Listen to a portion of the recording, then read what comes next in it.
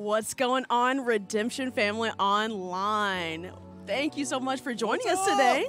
I'm Jocelyn. I'm Pastor Justin. And welcome, welcome, welcome. We're so glad that you're here today. Why don't you go ahead and let us know where you're watching from. Yeah. Let us know, if you're in the kitchen making breakfast right now and you've decided to join us this morning, guess what? We are so proud of you, and we want you to let us know what you're cooking. I'm a little hungry, but we really want to know what city, what state, what country. We have people from all over the world that join with us every week, and we're so grateful for the support. We're so glad to call you family. So let us know, and if it's your first time here, you can text that number, text guest to 423-200-4933. We would love, our team will reach out and welcome you, and we would just love to know like how you found out about us. Was it on Facebook or what is it? We want to know. We really want to engage with our family online. Yeah, it's really cool.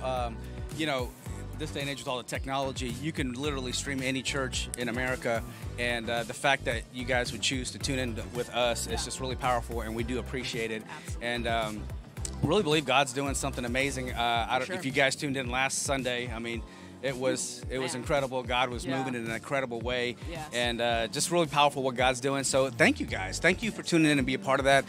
It makes a difference, and we pray that y'all are receiving everything that we are receiving in the house, and we believe it does work that way. Otherwise, we wouldn't believe in the live stream in itself, but it's really cool. Yeah. Yes, sir. Well, listen, we have a couple of quick announcements. Tonight, Sunday night, we've been having some amazing Sunday night services, but tonight we are not having a Sunday night service because we have a team getting ready to go to, I think it's the Rain gathering, and what it is we have a team going to Washington, D.C., our state capital. Our pastors, people from here, people from the school, kids from the school, they're going there and they're going to be praying. I'm really looking forward to what the Lord's going to do in our state capital this week, because with the team from here and all the prayers going out and the worship going out, I'm looking forward to hearing about the miracles, about the shift that is just brought to our nation just because a presence has gone out. And I don't know, like if you've been listening to Pastor Devin anytime in the past few weeks, there's just been this fire in the inside of her, this passion, and I'm just like, whoo, I can't wait to see what they do there this week. And there's just something powerful within the sons and daughters of this house, and their passion for our country. And there's a lot of tension, a lot of things going, a lot of uncertainty right now. And so to be able to just go pray for our leaders, our president, Congress. On the turf. And take it to them. We pray from here all the time, but to be able to go to D.C. and take the prayer to them, and I think our prayer is that others would see that and just know that God is real, and that God is doing something in our country, because we do believe that revival is here, and so it's not coming, it's here. So it's really cool. One thing I wanted to talk about was House Fires Interest Group. So that launches today. So if you are a member of this house and you are watching online because you are out of town, better not be because you couldn't get here, but if you're out of town, sign up. We have the link online on our app. So sign up to be a part of a group. Getting to know each other is huge. Connection is huge. We're all connected through this house, and so being connected to each other is a huge thing. I always say this: your answer to your prayer is locked up in somebody else. And so I think it's very powerful for us. And it talks about in Acts where they met in the temple and in their houses daily. It's just a big part of what the church is. So if you're a part of this house and you live in the Chattanooga, Cleveland area, go on our app, sign up for a group. The groups are all listed there, and there's a variety of groups. There's a young adult group. I'm kind of capped out of that one, but still young at heart. Yeah, I'm a few years capped out of that one, but women's groups, men's groups, all kind of stuff. There's a group for real estate investors. There's a group for all women's intercessory prayer, special needs kids. You name it.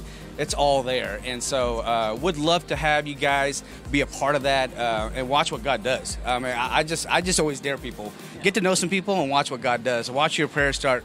Watch open doors happen. It's just how it works. It's how God moves in the earth. So I just want to encourage you guys with that. Yeah. That sounds amazing. I'm excited about that. And another way that we come together and are unified is through prayer and fasting, which begins tomorrow night. Tonight, if you want to, if you're feeling bold, go for it.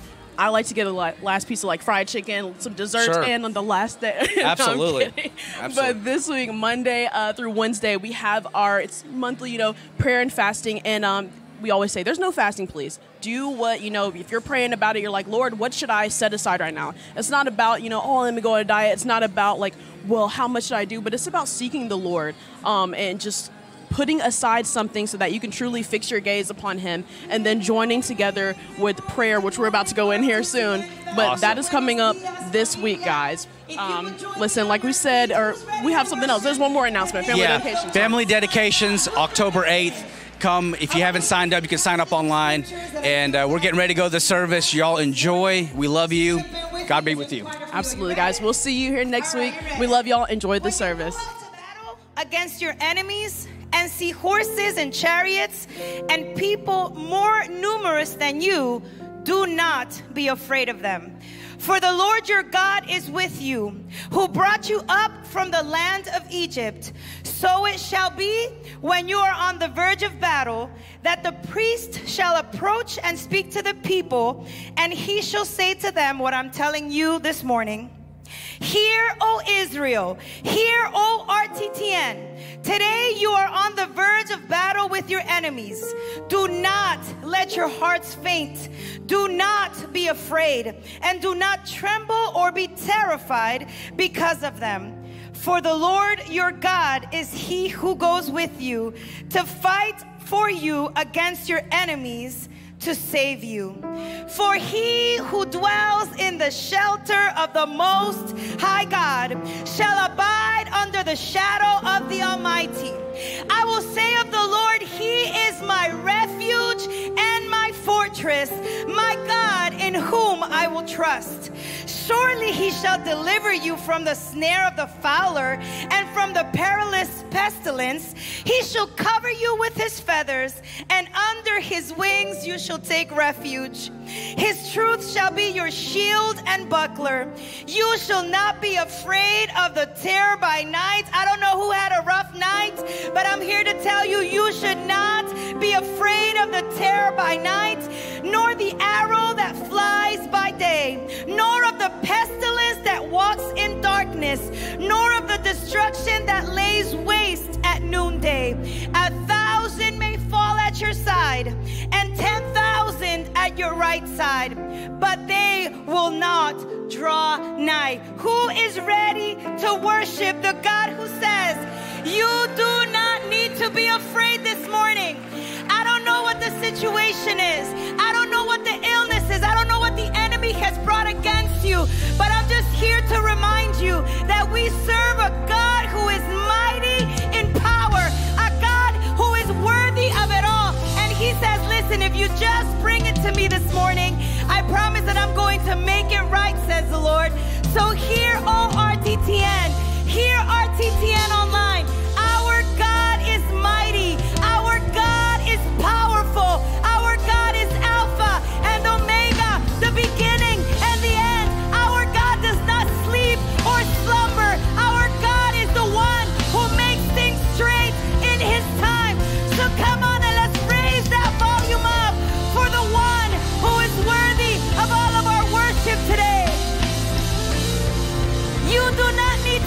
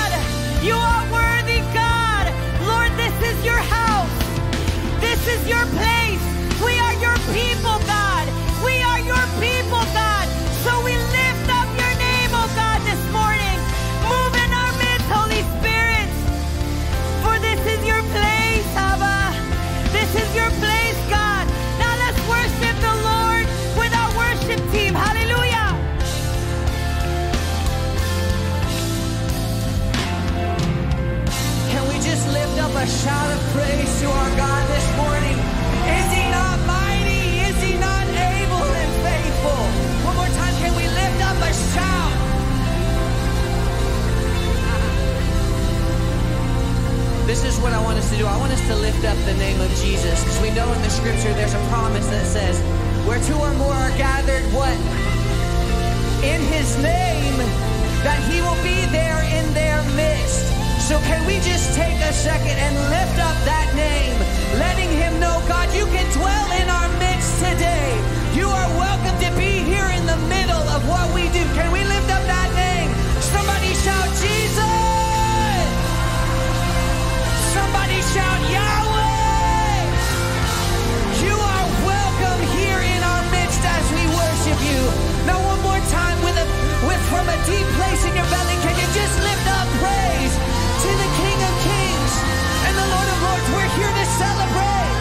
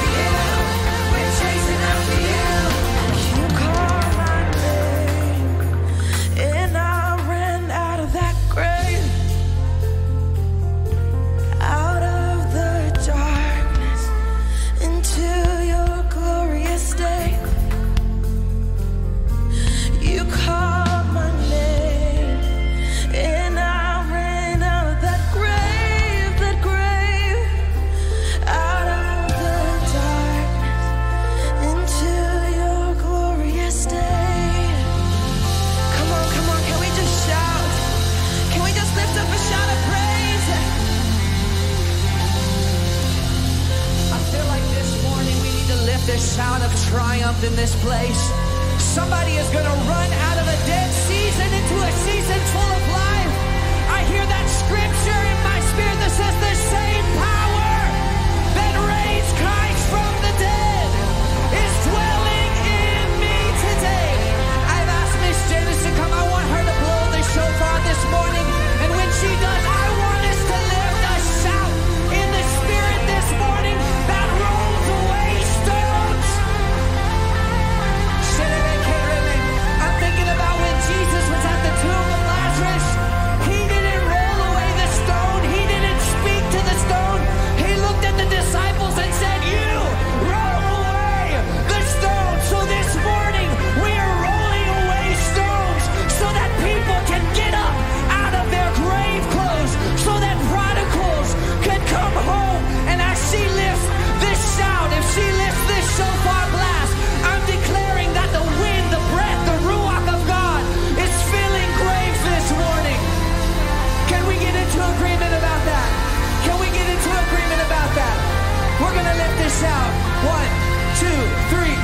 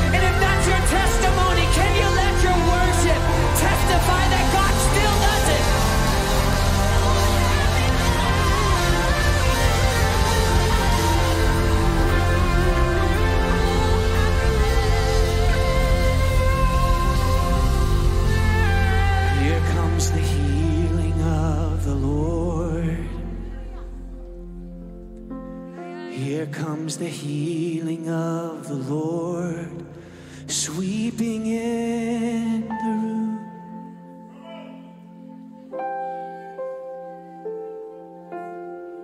Here comes the healing of the Lord. Here comes the healing of the Lord. It's sweeping in the room.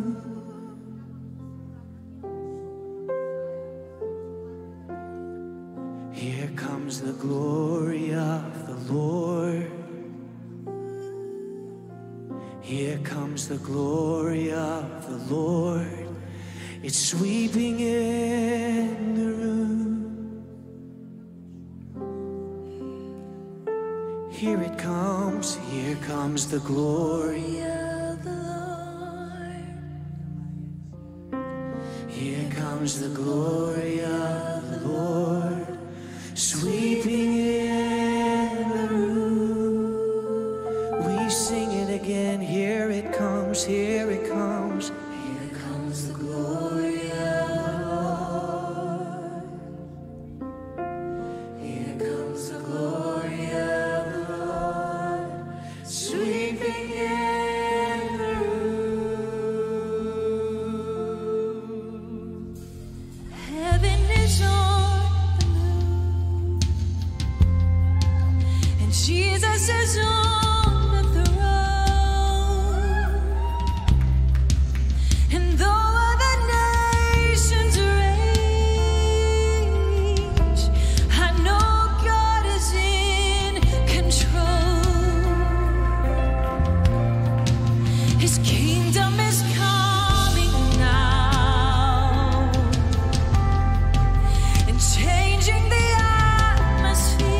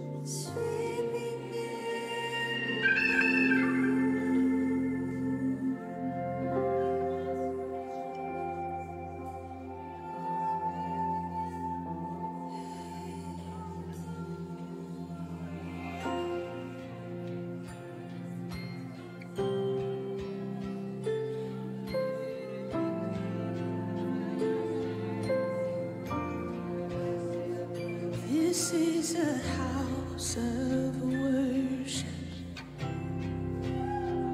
This is a place of praise, where every demon trembles, where we proclaim your name.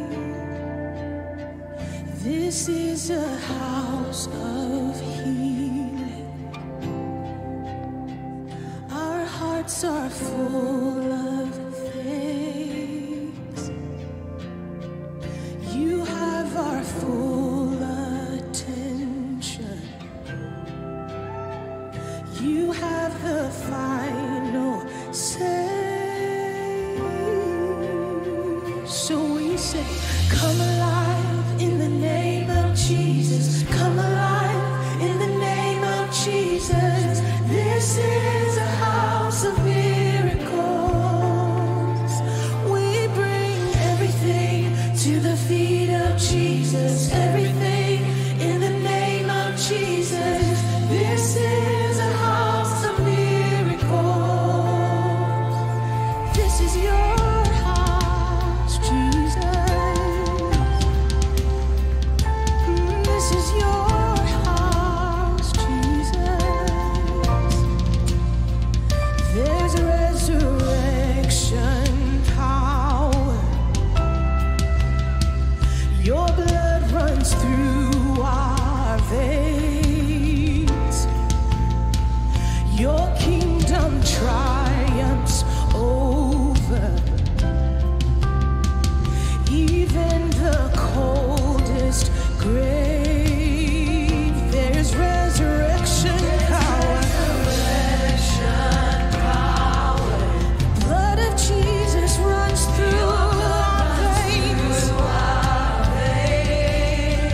And your kingdom triumphs over even the coldest grave.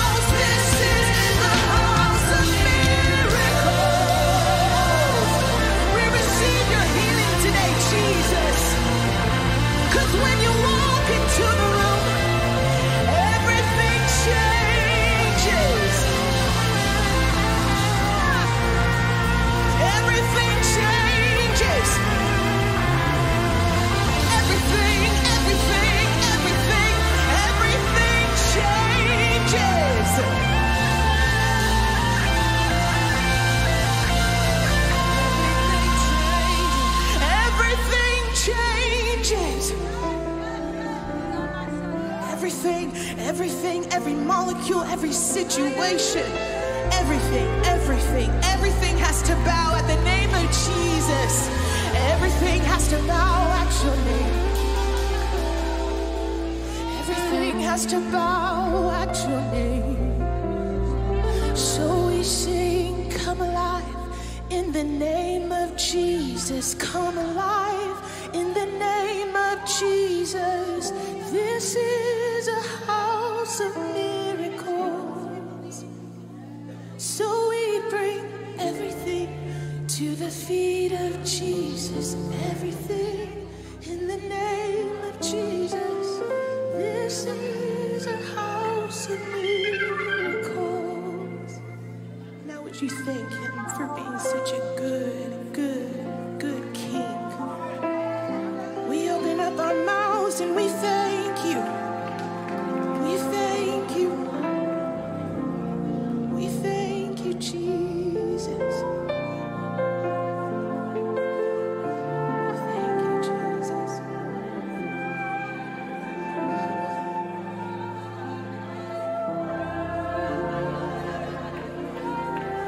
It's in order to praise him. It's always in order to praise him. It's always in order to praise him. It's in order to praise you, Jesus. It's in order to praise you, Jesus. Oh.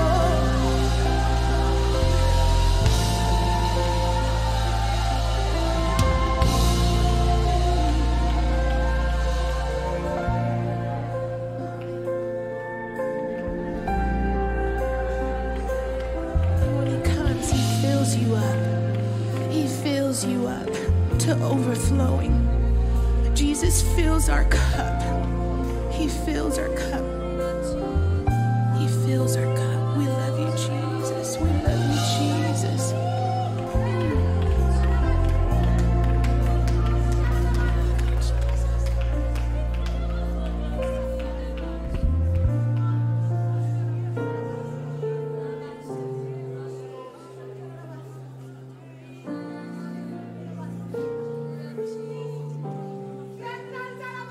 When you call my name, I left my grave.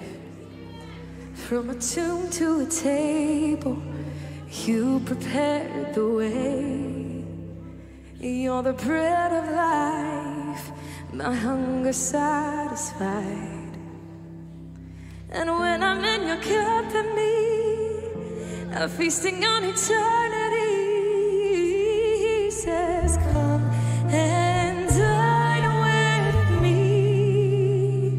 He says, come now, taste and see that I am God. Come and dine with me. He says, come now, take your seat. When you called my name, I left my grave. From a tomb to a table, you prepare the way. You're the bread of life, my hunger satisfied. And when I'm in your company, I'm feasting on eternity. He says, come and dine with me. He says, come now, taste and see that the Lord is good. Come and dine with me. He says, come now, taste and see. It's my life's greatest feast at the table of the King.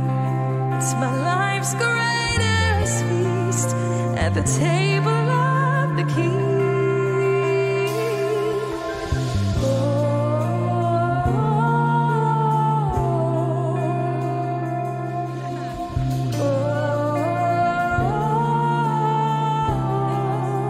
Sing a new song.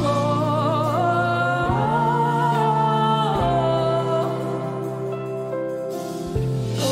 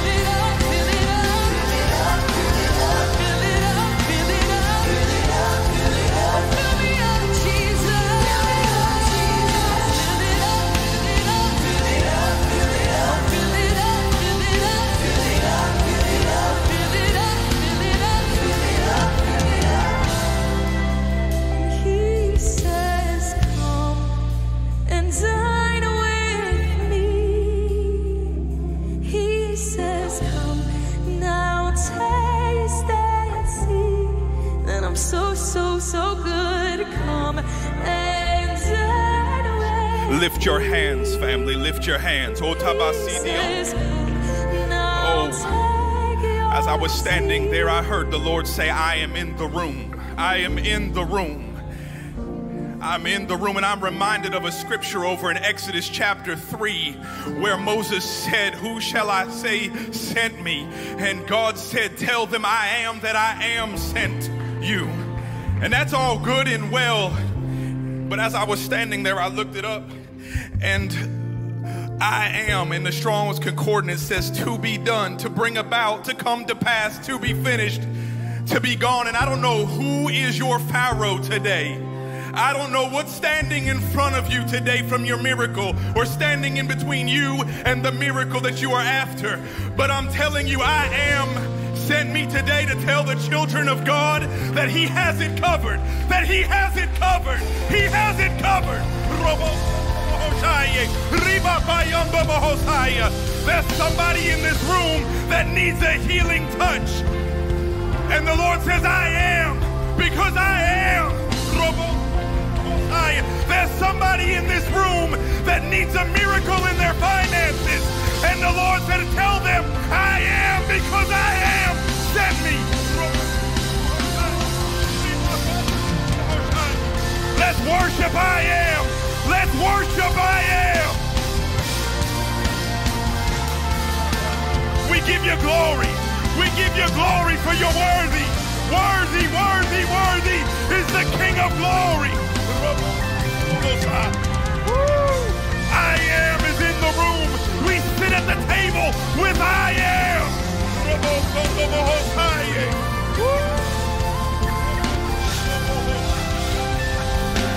There's somebody in this room with diabetes, sugar diabetes, and the Lord's saying, I know you've been to the doctor. I know you've been here. I know you've been there.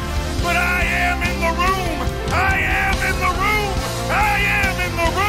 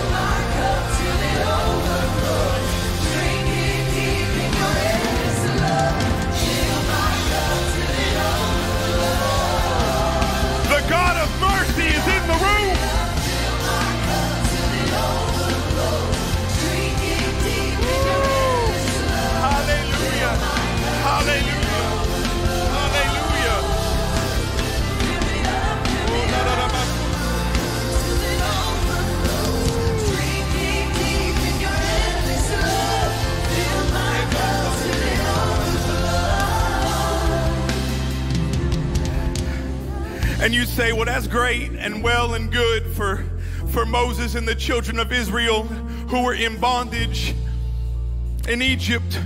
But I keep reading, and it says, after he says, tell them that I am sent you, he said, I am the God of Abraham, the God of Isaac, and the God of Jacob.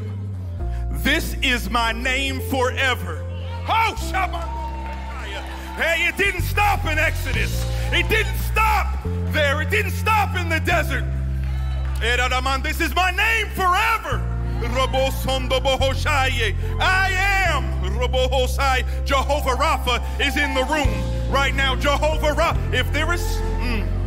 If there is someone in this room that needs a healing touch from heaven, I want you to lift your hands right now, because we are going to agree and declare and prophetically speak healing into the atmosphere. I want you to prophesy to your Pharaoh. I want you to prophesy right now to the thing that has been trying to keep you back.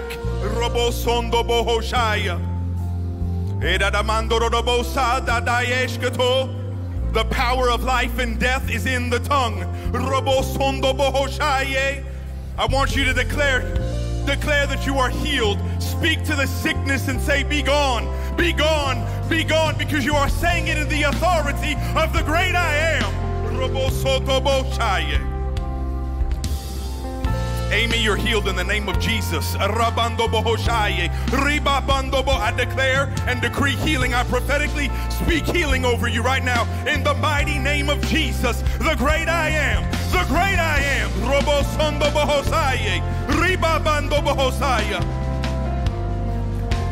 If there is someone in this room right now that is in financial need, I want you to lift your hand. If you are waiting for a financial miracle, don't be ashamed. I want you to lift your hand, because I know a God that is a provider. His name is Jehovah Jireh. Jehovah Jireh, our provider. I want you to prophesy right now. The wealth of the wicked is laid up for the righteous, the scripture says.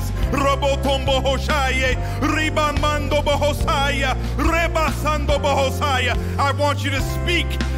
I want you to speak it right now in the mighty name of Jesus.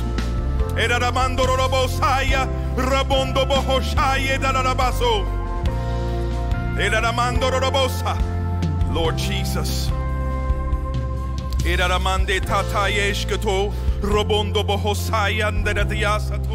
Oh, I thank you, Father, for what I feel in this room. I thank you that you are the Lord of healing. I thank you, Lord. I thank you, Lord.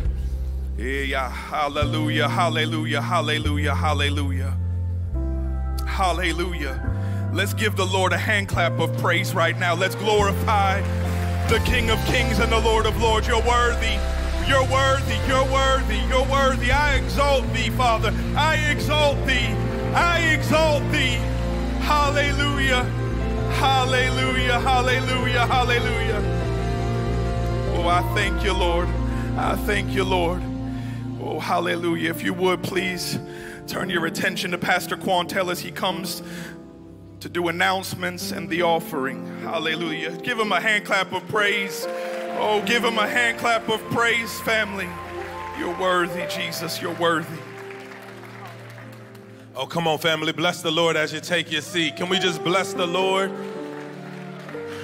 The I am is in the room. Amen. Amen, amen, amen. If this is your first time worshiping with the RTTN family, first time guests in the house, would you just throw your hands up at me if it's your first time here?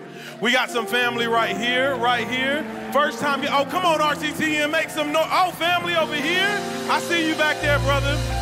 Hey, glory. Hey, glory. First time, if you're online and this is your first time worshiping with the RTTN family, if you would text the word guest to 423-200-4933. Again, that's 423-200-4933. We just want to connect with you, figure out how we can do life for you, how we can pray for you, and we're honored that you stopped by the house on today. One more time, can we make some noise from RTTN? Listen, there's no Sunday night service tonight. No service tonight. Look to your neighbor, say, no service tonight. Somebody shout, house fires. I didn't feel you shout, house fires. Listen, house fires and interest groups launch today. You can find a listing of every group on our website through the app, or visit us, or visit a booth in the lobby. Interest groups and house fires are amazing. I believe they have golf, fishing, whatever you're into, there's something for you. Look to your neighbor and say, there's something for you. Fasting and prayer. Our time of fasting and prayer for the month of October will be tomorrow through Wednesday. That's the 3rd through the 5th. If you just want to fast something, pray with us and believe, that starts tomorrow. Somebody shout, family dedication. Listen, you can register online or go to our app.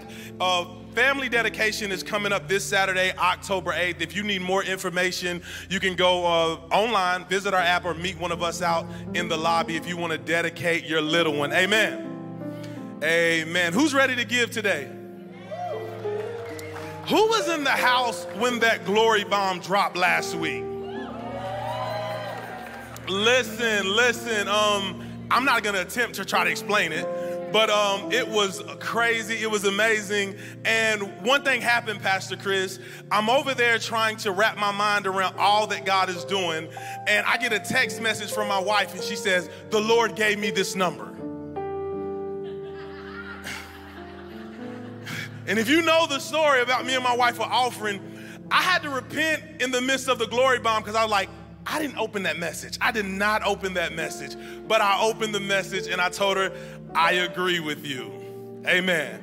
How many know we ate cold cuts for Sunday dinner? You know, it was, and I just believe as I was standing there worshiping, I just believe we're in a season of obedience. We're in that season that I believe when you say, God, you can have all of me. God, it's all yours. Invade every area of my life. And I want to worship you in every area of my life. I believe we're in the season of radical obedience. Unexplainable, why did I just do that obedience?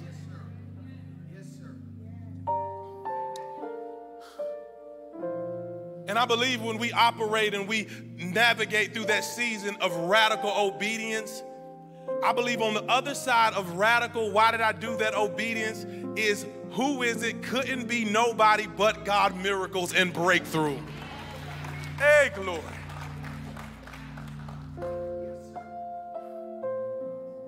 I believe that's the season we're in. And I don't know what that looks like for you. But if you're ready to give and you're ready to tithe and you're ready to step into a season of radical obedience, only you know what that means to you and your family. Only you know what that looks like for you and your family. Bow your heads, let's pray. Father God, I thank you for this house.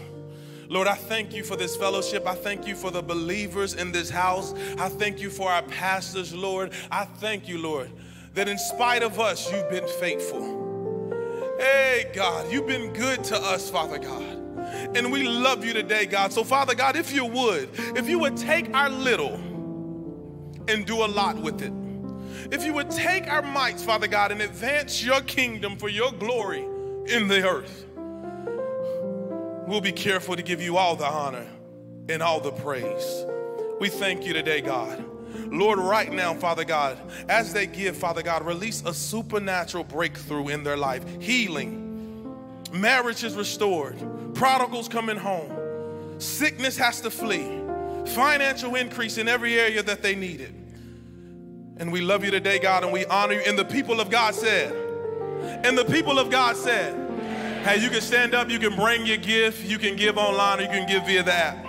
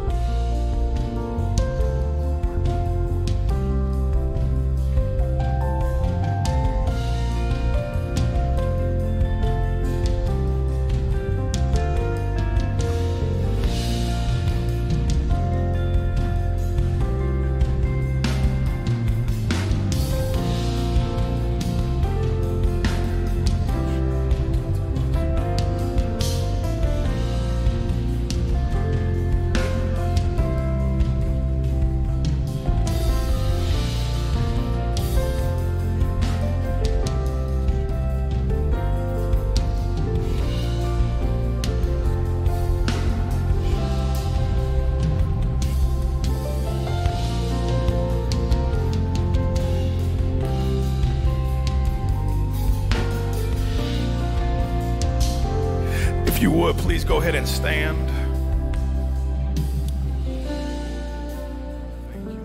Thank you, Lord. So I have the honor, the great honor, to introduce a phenomenal speaker, but more so a friend of our ministry, a great friend to Bishop and First Lady. It's evangelist Tony Suarez. Let's go ahead and give it Tony. That's right. Tony is the founder of Revival Makers, a spirit-filled evangelic ministry or evangelistic ministry, and man, we've traveled different places together. We've been in different meetings, and he is the real deal. He and his wife, Gina, and his 5 children reside here in Tennessee. See, we kind of did, like, we're the same kind of, New Jersey and then back to Tennessee. So now we're halfway back, I guess. I'm not, but I just want us to go ahead and, as he comes to bring the word today, if we would just go ahead and welcome him to the pulpit.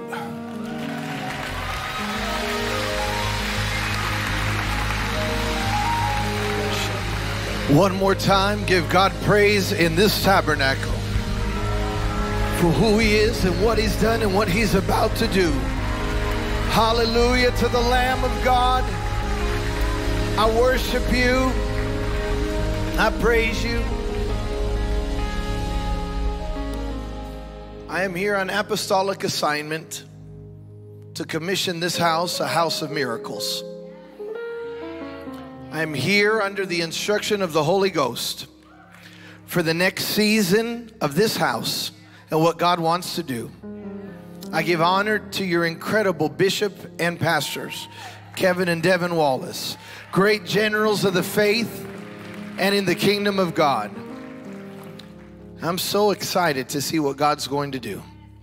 We have been in several days of revival in Cleveland, Tennessee. We saw people come out of wheelchairs last night. We saw people that came in with boots on their leg that pulled the boots off because of an issue with their Achilles, and they left the boot and they went home completely healed. We saw eyes open up and shoulders pop back into place.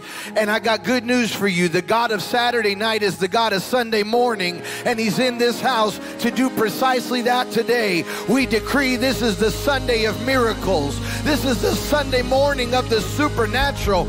And anything he did yesterday, anything he did in this good book, bless God, he can do it again in this house right now with your situation. And we declare miracles come, healing come, finances come, restoration, someone shout come. Whatever it is, I declare it's coming right now. It's coming to the house. It's coming to your life. It's by the time you get home, before the roast is done that you left in the oven, that miracle will have already come. Give him praise if that's your word. Utamashe. I'm so thankful to be here. I got my youngest with me. I got 5 teenagers at home. There's a reason I travel alone. Sometimes I need a break. But now one time I said, this is my baby, and he said, no, I'm not. You know, he's 13, so you can't call him a baby anymore. But this is my armor bearer. This is my son in whom I'm well pleased. That's a future preacher, prophet right there. Everybody else wants to sleep in. He says, Dad, can I go to church? That's my boy right there. And I want to honor my son today, Zachary, that's with me. Hallelujah.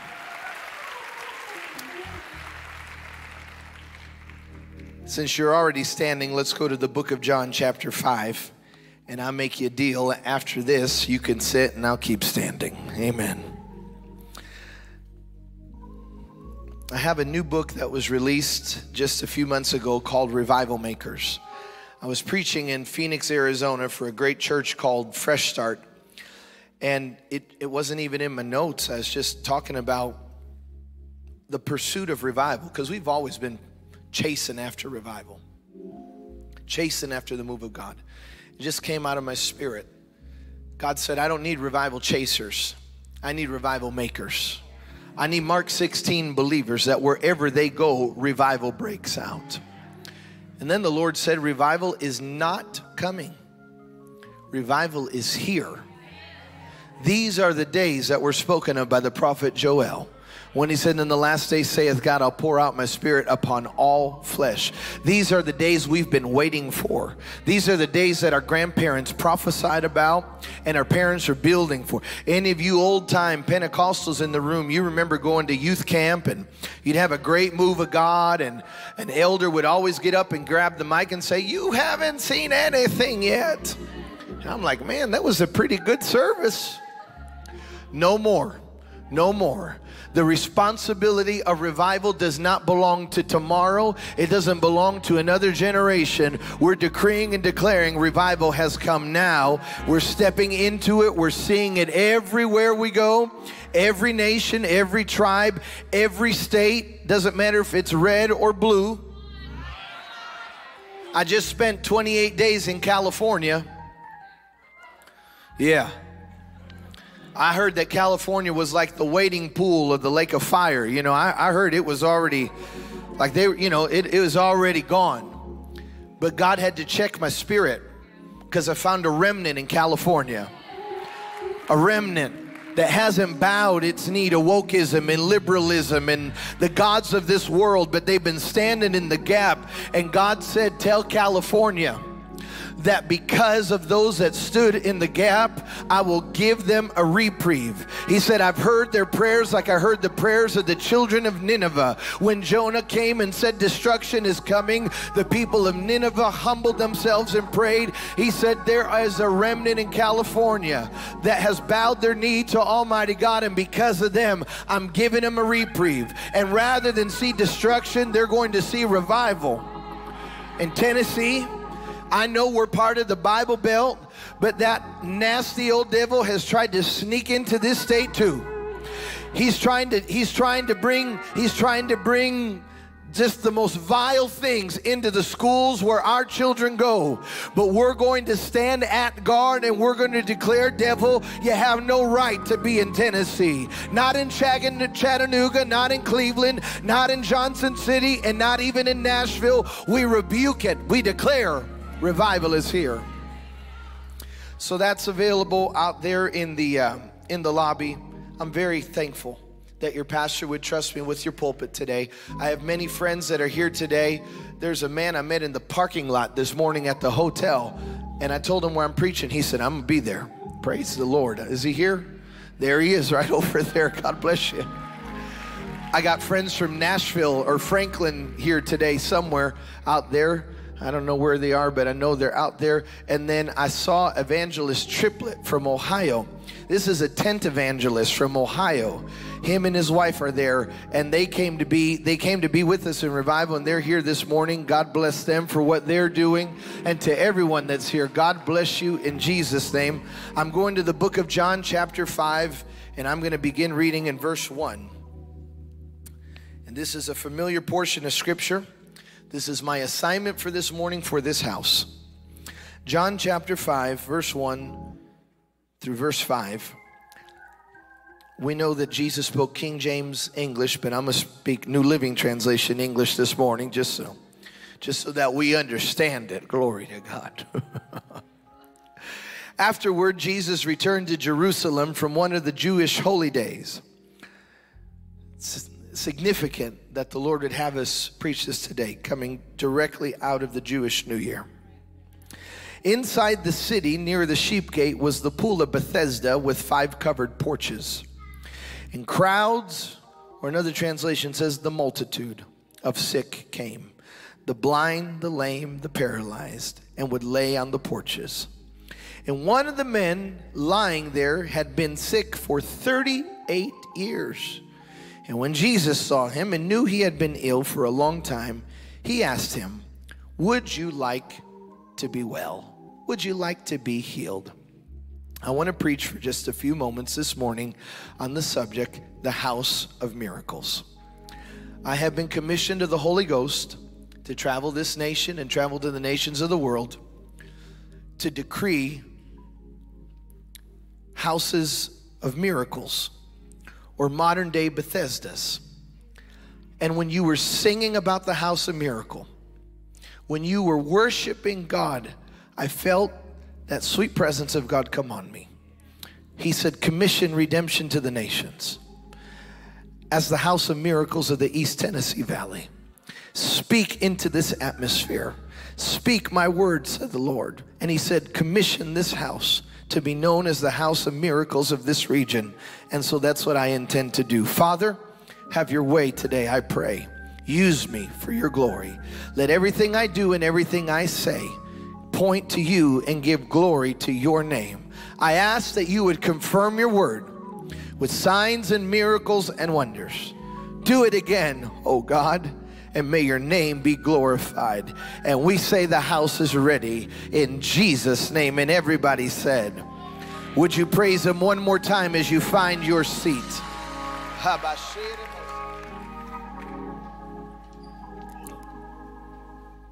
I grew up in a Pentecostal church where my father and my mother were the pastors. And we didn't play church. We weren't playing around. We weren't messing around. We were going to make sure that this gospel, this spirit, got into everyone, including the children. And so there was things that my father did. Not all the churches do them, but there was things my father did that have never left me. One of those was Bible reading. In our church, you had to read the Bible all the way through. Now, by the way, this isn't what I'm commissioning in the church, so no one get nervous. But every year, you had to read the Bible all the way through, or you couldn't serve in the church. You couldn't be in the nursery. Forget about the platform for a minute. You couldn't serve in the nursery if you didn't read the Bible. You couldn't be an usher. You couldn't work in the parking lot. You had to turn in a monthly report and let us know how many books of the Bible you had read. I mean, this is the 80s, you know. They had poster board up in the lobby with the name of all the members of the church. And they'd put stickers next to every book of the Bible. And it was amazing. Come December, people could speed read through 45, 50, 55 books of the Bible because they didn't want to lose their place in the church. So it was normal to come home for school. Zachary, you don't know anything about what it's like living with your grandfather. I'd come home from school and most kids would throw their backpack and say, can I go play? And your mother and your father would say, well, you got to do your homework first. My daddy would say, you got to read your Bible first and then you do your homework and then you can go out and play. And every day we had to get that book and we had to read it. So I can say with assurance that I have read through this book more than I can count in my life. I've read from Genesis to Revelation there and back, and there are portions of that book that have never left me. They stay in me, and one of those is the story of Bethesda. This place, or this house of miracles and healing. This is a place where it was known in the community that if you get to Bethesda, whatever ails you will be cured. Bethesda was known for miracles, not for despair. It was known for healing, not for sickness. And when all else failed, and the doctors failed, and home remedies failed, and whatever is those oils that you sell, when they failed, and all that stuff you're sniffing, when all that stuff failed, and your aromatherapy didn't work, and your herbal therapy didn't work, and all your fancy teas didn't work, and when everything failed, you would get to Bethesda. It was known that nothing fails in Bethesda. It's almost a guarantee that if you get to Bethesda, you will be healed. No one went to Bethesda to die. No one went to Bethesda to stay sick. Everyone went expecting a miracle. It was known, if I can just get there, I know I'll be healed.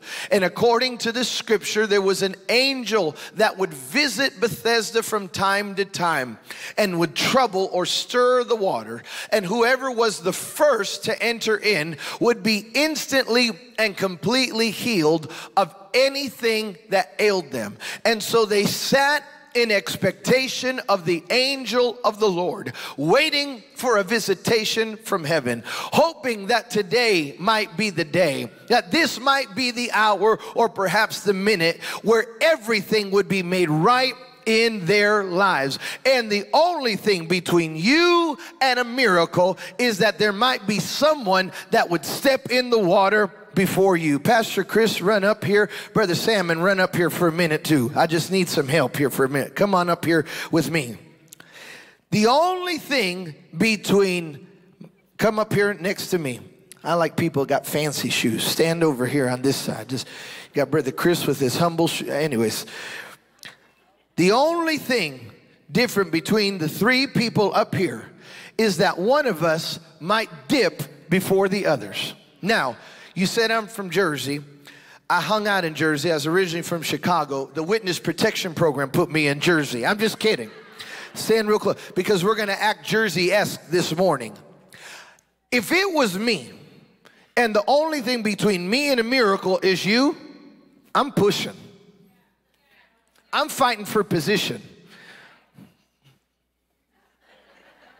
I cut. I don't care. I'm from Chicago. We've been cheating ever since Chicago became a city.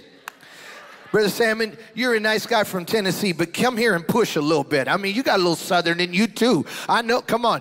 This is what I think it was like at Bethesda. Because everyone was trying to get positioned for a miracle. This is what I think it was like. Because the only thing between me and a miracle is that he might take a step before I do. So if it had been me, I'd have been real Chicago there. I'd say, hey, what's that right there? Psych. I would have been fighting. In fact, if it was me, when it was time to go to sleep, I'd have slept like this. To make sure that my toe was close so that if I heard the troubling of the water, I'd be able to dip and get what I needed. This is not a place where people would go to stay sick. Thank you, gentlemen. This isn't a place where people wanted to remain in the condition. All they had to do was position themselves and be at the right place at the right time in the right moment to get what they needed of God while they were waiting on a visitation.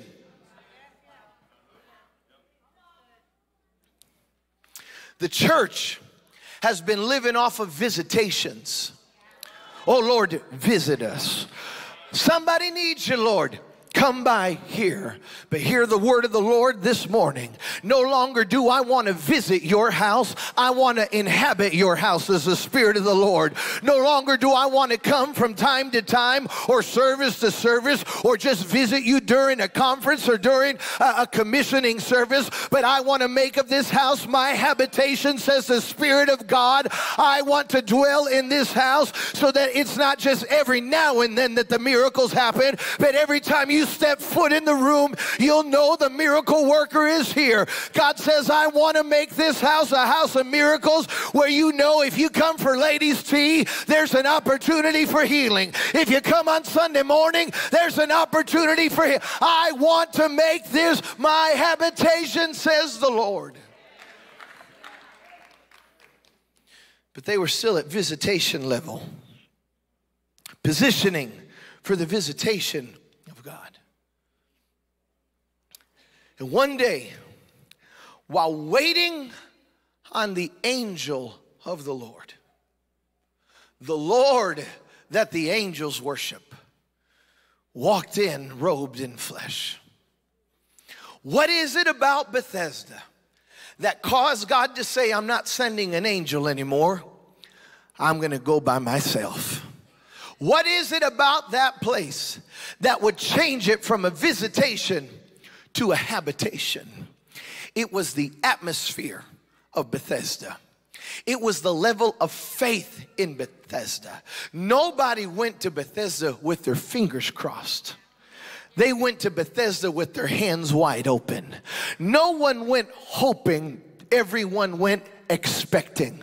These were like children on Christmas. It doesn't matter how much money or how much money you don't have. Every child goes to sleep on Christmas Eve expecting that when they wake up, there is going to be a gift under the tree or in the stocking for them. And these people went to Bethesda convinced, I know that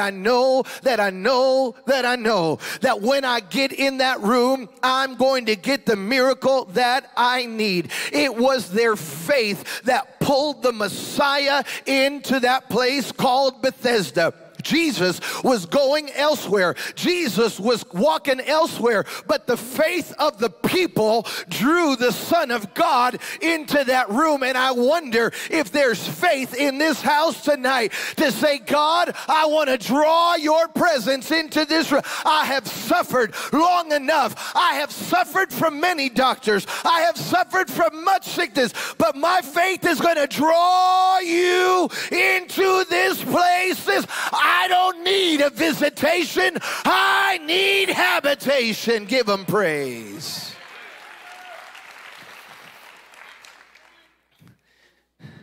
The faith drew him into the room. And he finds a man that had been there for 38 years. If anybody knew what the miraculous was like, is that guy. If there's anybody that knows what a move of God seems like, smells like, and looks like, it's that guy. I'm 3 generations in this thing. I love the Pentecostal church. And I remember showing up at service. I used to have to play the piano in my dad's church. You know, he was a church planter. We didn't have musicians. So my brother, he wasn't like ordained of God. He was commanded by my father. You're going to play the drums and you're going to play the piano. We're like, yes, sir. And I remember we get through music practice and the music was horrible and we'd been fighting and we're already in a bad attitude. Service hasn't even started. And these little old saints would be coming in with their tambourines and their Bibles. You remember when your Bible was as big as a suitcase and they come holding the Bible here and tambourines under their arm and they're just walking and everything's shaking and they're just walking in the service. I just feel like something good is about to happen. And they're just smiling and you're like, how do you know? And they're like, ooh, I just know. I just woke up this morning and I just knew that something good was about to happen. They could sense it before it would happen. And my brother and I had been fighting before the service, but once we got to singing and praising God, the Holy Ghost would fall and, you know, we would see it afterwards. But those people that were really sensitive to the Spirit, they never had to hear the strum of a guitar. They never had to hear the clang of a piano. They just knew when they woke up, I just expect it. I just know God is about to do something good in this. When I woke up this morning in Cleveland and was driving here, I just knew that God was going to do something good in this house. I woke up with expectation. I didn't come here hoping for miracles. I came looking for miracles. I just knew that when I got the assignment to come to this house, I knew that someone's life was going to be changed forevermore, not because of the preacher, but because of the God that I preach. I knew that if he showed up, anything and everything would be possible. And I got good news. You're in the miracle zone this morning, and anything is possible. That man that had been there 38 years, he could sense it. He knew where the good seats were. He knew, I have a feeling, he knew what the angel sounded like before the angel even touched the water. Because that's what 38 years will do. It'll give you experience. When I left Chicago and before I went to Jersey in the witness protection program, I lived in Virginia for a time. Now, I'm a city boy. I don't know anything about farms and ranches and horses and cows. I know how to eat steak. That's about as far as it goes. I don't know anything else. And I moved to Virginia, and they take me to a farm outside of Verona, Virginia. I mean, I've never seen stuff like this. This is what I saw on the movies. I mean, this is what I used to see on Little House on the Prairie. My eyes had never seen so much green grass with no cement anywhere around. And I'm out in the farm, and you know how kids walk now with their shoes, they don't want to crease them, and they do the penguin walk. Well, I was doing the penguin in my loafers because I didn't know. Like, all I had was loafers, and here I am walking amongst the cows and the grass and the mud, and here I don't know how to do this. And we're walking, and they're giving me a tour of the farm, and that old farmer starts sniffing.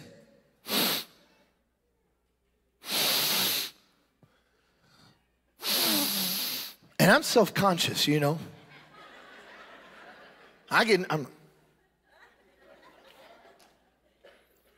And then he said, it's gonna rain.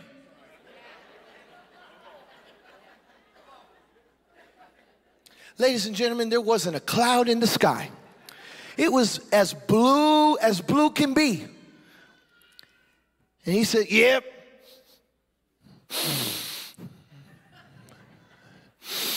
It's gonna rain.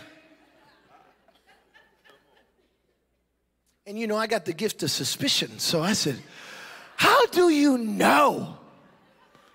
He said, I smell it. I smelled cows, and I smelled the after effect of cows. I smelled horses, and I smelled a lot. But I didn't smell no rain, ladies and gentlemen. But that man was so in tune with his environment. He didn't have to see a cloud to know it was going to rain. He could smell it before the clouds ever showed up. Redemption to the nations.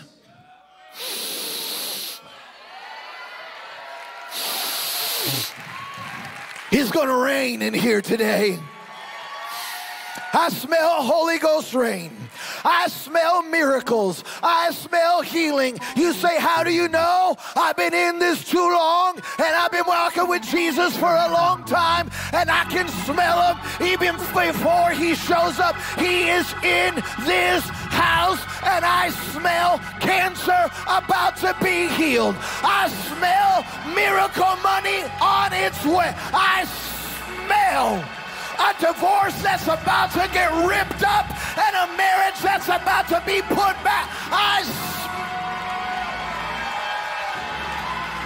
If you can smell a miracle, give him praise this morning.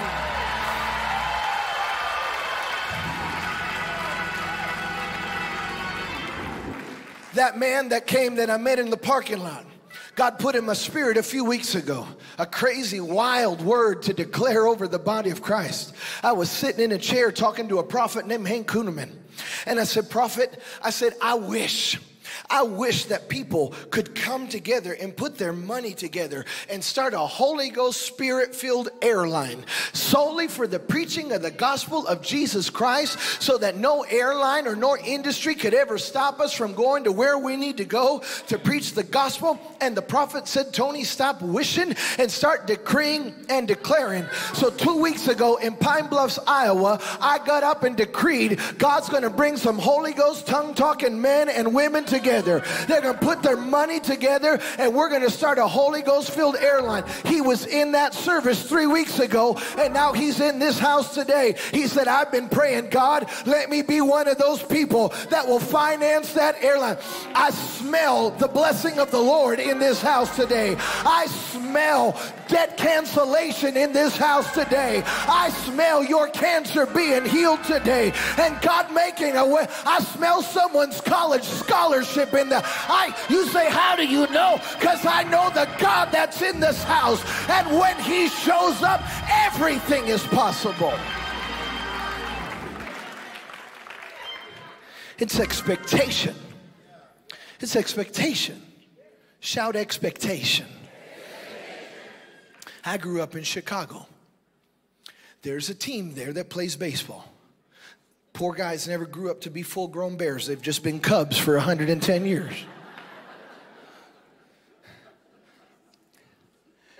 For 107 years, they were known as the lovable losers. Couldn't win a World Series if you tried to hand it to them. If the mafia tried to orchestrate and change it and paid someone off, they'd still find a way to lose. For 107 years, they didn't win. And people would show up to Wrigley Field acting a fool, hoping that maybe, as they say in English, que sera, sera. Hopefully, maybe they'll win. And they would lose time after time after time. But it didn't stop people from coming, hoping that maybe. I did not leave 4/5 of my children at home, my wife in a hotel, coming to this house today saying, ooh, I just really hope it works this morning.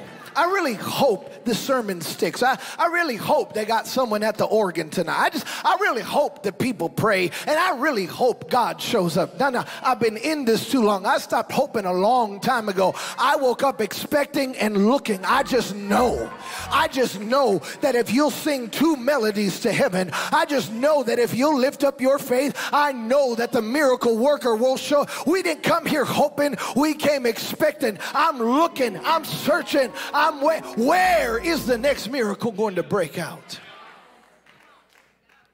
My life was radically changed. I was about 20 years old. It'd be 22, 23 years ago.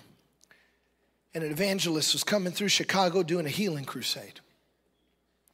And I went to the stadium because I was hungry. It would frustrate me to sit in front of Christian television, and that guy would pray and 24 people come out of wheelchairs, and I'd never seen anybody come out of a wheelchair. And he'd go to the next city and see 36. And I was jealous. Can I be honest? A holy jealousy. Not anything against him. It's just that I wanted to see it. I wanted to see it in our churches. And so I snuck into a healing crusade. Why I had to sneak is a long story, and I don't have time to get into it today. But I snuck into that healing crusade, hungry. And I remember being in the parking lot, and I saw a man helping his wife out of a minivan. She was in a wheelchair. It had one of those ramps, and the ramp was helping her down, and she had an oxygen tank and tubes that were going into her nose, or I believe it was into her nose. I watched him help her out of the car and wheel her into the stadium. God let me see that for a reason. We got in that stadium, and those people sang for 3 hours. They sang slow songs and fast songs. They sang white songs and black songs. They even gave me a little Latino song in there. Hallelujah, blessed be his name. They sang everything. And for 3 hours, the guy that was in charge of it did nothing but say, I give you praise, mighty God. Oops, now you know who it is. 3 hours, like a Holy Ghost conductor. And they sang, and they sang, and they sang. They praised, they praised, they praised. Worship filled the stadium. And I heard the shriek of a lady coming from behind me. And I turned around and looked. It was the lady from the parking lot. She had stood up out of the wheelchair. Nobody laid hands on her. No one spoke the word of faith over her. She was just in the room. She was just in the house of miracles. And she stood up out of the wheelchair. And when I turned around, I saw her pulling hoses and tubes out of her nose and off of her ears and throwing it down. And I can still see her right now marching like this with her hands raised, just giving God the praise. God, I know what you're capable of doing, and I'm asking you this morning in Chattanooga, do it again, mighty God. Do it in this house, mighty God. Do it amongst these people, mighty God. Nobody even had to pray for her healing. She was just in the right atmosphere. She was just in the right house. She was in the house of miracles. And because she was in the right atmosphere, she was instantly and completely healed by the power of God. And I remember after she gave out that shriek, someone else screamed on the other side, and they were healed. Healing broke out all over that stadium, and the man had yet to preach, pray, or prophesy. And he sat there and just said, yes, thank you, mighty God. Yes, thank you, mighty God. All he was doing was, he was like, I told him later, I said, you were like the conductor of a Holy Ghost orchestra. You just made sure that the people stayed grateful and they stayed in a posture of praise. He said, precisely. He said, because gratitude is the proverbial door to more. You can't ever get spoiled. You can't ever take it for granted. But when God moves, you got to have a praise in your spirit and say, thank you, King of Kings, for visiting where I am. I was so overwhelmed by what was happening in that stadium that I paced when I preach and when I'm nervous. And I was pacing. I was just pacing because now my eyes have seen what I've always wanted to see, live and in color, live and in the flesh. Most people, if they want to see miracles, they got to turn on a black and white film of A.A. Allen praying in a tent on YouTube. But I don't believe signs, miracles, and wonders are relegated to black and white television of Allen and Branham and Coe and Roberts. I believe he's still the God of miracles today. I want to see it with my own eyes. I don't want to just read about what he did. He's the God of yesterday, today, and forevermore. So I want my eyes to see. So I was just pacing. I was just overwhelmed by what was going on in that room. And I paced my way. And next thing I know, I'm in the lobby of that arena in Chicago. And I'm out in the lobby. And, you know, in Chicago, not everybody's very nice. It's not like you Southern people. It took me a long time when I moved here, by the way. You all are so sweet. You're so kind. And hey, baby. And hey, sugar. And howdy. And hi. And I mean, every time I'm like, who are you? Now I learned, you know, because Chicago people talk to you. I mean, you don't talk to people unless you know them. I mean, you just walk in, people don't talk. If they talk, they either want to fight or they're going to rob you, you know? And so you walk in anywhere here in Tennessee and they're like, hey, sugar. You're like, what? Who's sugar? What'd you call? And now I learned it's just y'all are nice. I didn't know. So I'm pacing out there and these ladies are at the door. The arena was at max capacity. Security had their arms locked. They weren't letting anybody else in. And here these little Pentecostal ladies in Chicago beating on the door. Let me in. Let me in. One of them called the security guard a fool. Let me in, fool. In the name of Jesus, of course. I mean, you know, we do it all in the name of Jesus. Let me in. And I can still see her. She's hitting the door with her fist and jumping. She said, let me in. Let me. Don't you get it? If I get in there, I'm going to get a miracle. That moment changed my life. It's the genesis of this sermon right here. I said, whoa. No one has ever come to my church ready to kick the door down or beat the door and say, if I just get in there, I'm going to get a miracle. We came with our fingers crossed. We were okay leaving the same. If it doesn't happen, that's all right. If at first you don't succeed, try again. These people were determined. If I just get in the stadium, I know that I'm going to be healed. And it was that day in Chicago that God revealed to me the highest level of faith that exists. It's the level of expectation. I believe it's going to happen. I know it's going to happen, and I'm not leaving until it does happen. I come in the name of Jesus to deposit a word of faith in the faith of this house and take you from hoping to expectation, so that every time you step foot in this house, you start looking, where's the miracle? Where's the blessing? Where's the finances? Where's what God's going to do? Because I expect it to happen. Every church I go to, I expect someone to get the Holy Ghost. I expect someone to get healed. I stopped praying a long time ago. Oh God, if it be thy will. It is his will. He established it on Calvary when they said, by his stripes you are healed. You have as much right to the promise of healing as you do the promise of salvation. I declare to you today, you got a right to be healed. You got a right to be delivered. You got a right to a miracle because of the blood of Jesus. You ought to praise him right now because it's your right. It's your right to be healed. It's your right to be blessed. It's your right to be in prosperity. It's your right to be well. It's your right to be healthy. I expect it this morning. I'm looking for it this morning. I'm not leaving the same. You ought to shout if you believe. I'm not leaving. I expect a miracle.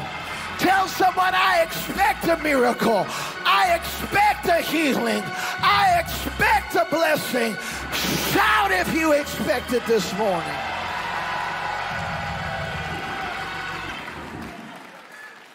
She expected it. That was the difference. They expected it. They weren't going to leave the same. That's the kind of faith that was in Bethesda. They came to be healed. They came to be delivered. They came to be set free. But there was a man that had been there for 38 years. I'm going to wrap the thing up right now. There was a man that had been there for 38 years, watching everyone else get healed, watching everyone else get a miracle, watching everyone else have breakthrough, wondering when his moment was going to arrive, wondering when it might be his turn. He had a lot of church hurt because there had been many that had stepped over him, many that had not helped him, but he was still in the room. Now I'm going to say some stuff and criticize him in a minute, but I want to give honor to the man tonight first and foremost because he stayed in the room. He had an excuse to leave.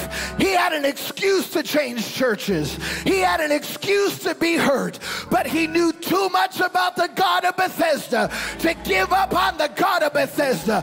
He said, if I got to lay here 38 years, I'm not leaving because I know what God does in this house.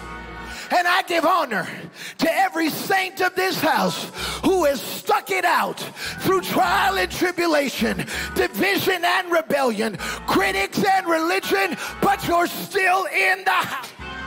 You're still standing. You're still here. And I tell you in Jesus' name, God, not an angel, not a messenger, but God himself told me to tell you that God is going to visit you.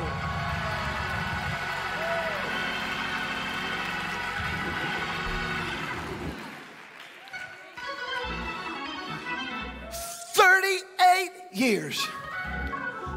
That's a long time to be waiting on a miracle. Long time to watch everyone else get blessed. Long time to watch everyone get what you've been seeking after most of your life. And one day, the God of the angels walked right up to him and asked him an easy question. Do you want to be healed? That is a no-duh, as we used to say in the 90s. That is a no-duh answer right there. This isn't complicated. You don't have to speak Hebrew and Greek and Aramaic. You don't have to be a theologian, and you don't have to know the scriptures as good as the Wallaces for this one. It's an easy question. Do you want to be healed? Do you want your marriage to be restored? Do you want your debts to be canceled? Do you want joy and do you want to be set free from depression? Do you want to be set free from anxiety? Do you want to see God redeem the United States of America? Do you want to see an end to this division between liberals and conservatives? What do you want? It's a yes or no question. Easy. But he can't say yes and he can't say no, because he's heard at the church, heard at the people. He says to God, this is God robed in flesh. And in the presence of God robed in flesh, this man says, I can't find a man. All the single ladies said amen. I can't find a man to help me. Think about it for a moment. He's in the presence of the Ancient of Days, the visible image of the invisible God. Jehovah Rapha, Jehovah Jireh, Jehovah Nisi, all wrapped up in one, standing in his presence, asking him, do you want to be healed? But while talking to God, he's still complaining about men. Ladies and gentlemen, when God shows up, it doesn't matter what man has done to you. It doesn't matter who's offended you. Doesn't matter who's done you wrong. When God shows up, he's about to make everything right. He's about to correct he's about to heal. He's about to deliver. And I'm telling you, God,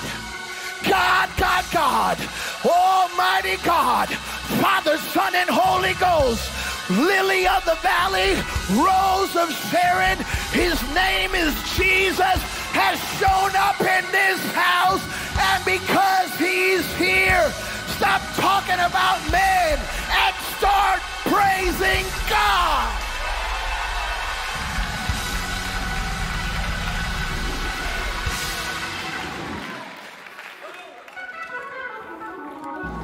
Ooh, I wish my wife was here with me right now.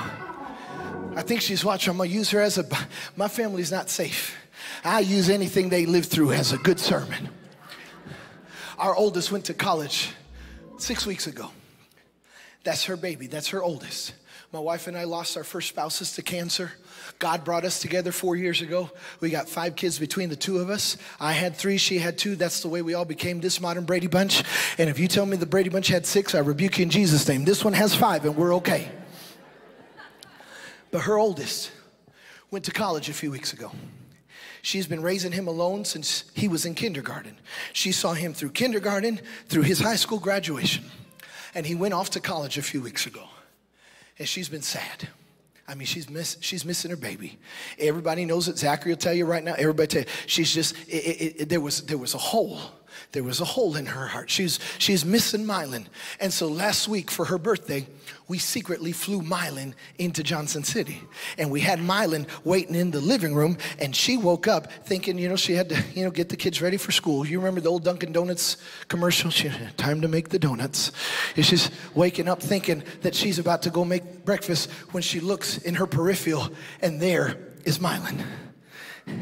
And you know what happened when Mylan showed up? All of a sudden, I'm a good guy. Hallelujah. All of a sudden, nothing else mattered in the house. Didn't matter that Zachary had left his soccer spikes, his soccer cleats right there next to where Mylon was sitting. Didn't matter that I forgot to put something away. All of a sudden, the hurt didn't matter. The sadness didn't matter. The hole that had, all of a sudden, none of those things mattered because her boy was in the house. Ladies and gentlemen, Jesus is in the house this morning. And in a moment, all of a sudden, whoever did you wrong, it doesn't matter anymore. Whatever's wrong in your life, it doesn't matter anymore. Why? Because Jesus is in the house, and when he shows up, everything is made right. But this man hadn't heard this sermon yet. He said, I don't have a man to help me. And the angel comes, and the angel stirs the water, and someone always jumps ahead of me. People always pushing me, and Ruach conference shows up, and they bring in all the apostles and all the prophets, and I decree that I'm going to get up there, I'm going to get my blessing, and all those other people always pushing and shoving and getting ahead of me, and I can't get my touch because everybody else gets their touch, and then I get left in the back. And I've been going to that church for 38 years. I've been following Bishop since he was 2. I was in that first church he pastored in the nursery. Could you imagine being a contemporary of Bishop Kevin Wallace? Could you imagine going to Sunday school with him and you're there, God so loved the world, and then he'd get up at 4. God so loved the world. I could just see him marching with a bottle. God so loved the world. Could never play duck, duck, goose with Kevin Wallace. He'd say, duck, duck, and they'd all be falling out. Goose, and they'd be speaking in tongues.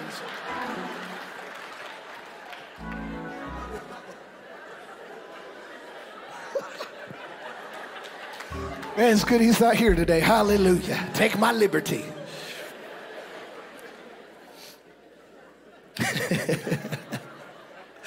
No clue what that has to do with my sermon. I just thought about it. I just wondered. It would be like playing duck, duck, goose with Wallace. Oh, my gosh. Hey, glory.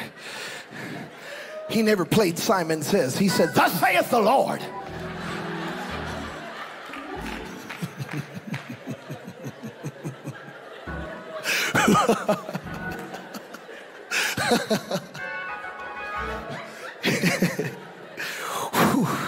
What was I talking about? Oh yeah, tithing. No, I'm kidding. Here's this man complaining about how everybody does him wrong, how no one gives him a chance in the presence of God. That's what gets me, ladies and gentlemen. God. G-O-D. Dios Todopoderoso para aquellos que ya no hablan inglés. This is God. Alaba. This is God. This is Jesus. This is Jesus, Yeshua. And he's talking about men. Do you see how foolish that sounds? You're in the presence of God and still complaining about what a lawyer did wrong. In the presence of God and complaining about Pennsylvania Avenue.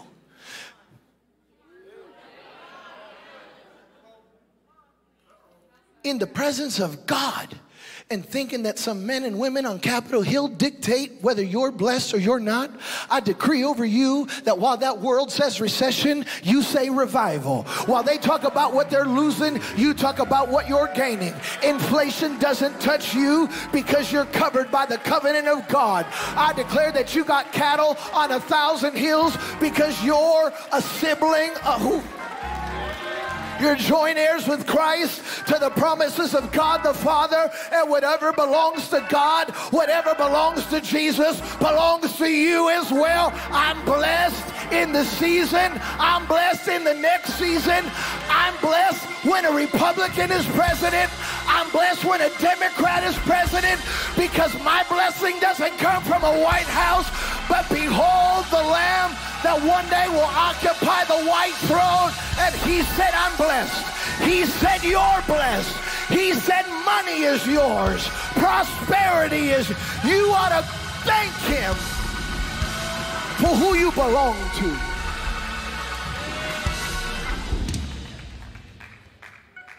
Ooh, I like preaching here. Hallelujah. God is talking about men. Perspective, ladies and gentlemen. And notice that God does not address one of his arguments. This is important because some of you have been praying about stuff. You're like, I don't understand why God doesn't talk to me about that. I don't understand why God doesn't zap that one with lightning.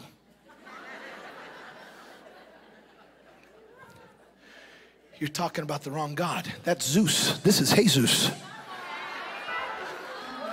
Jesus doesn't zap with lightning. He zaps with grace and mercy. And he reminds you, such were some of you, but I was merciful and I was patient with you. And if I did it for you, I'll even do it for your enemies. What do you want? To see your enemies die, or see your enemies in this altar repenting before the same cross that forgave your sins?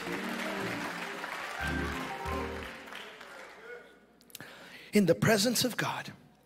And God doesn't address one argument. He simply says, pick up thy bed and walk. I heard what you're upset about, and I saw your condition.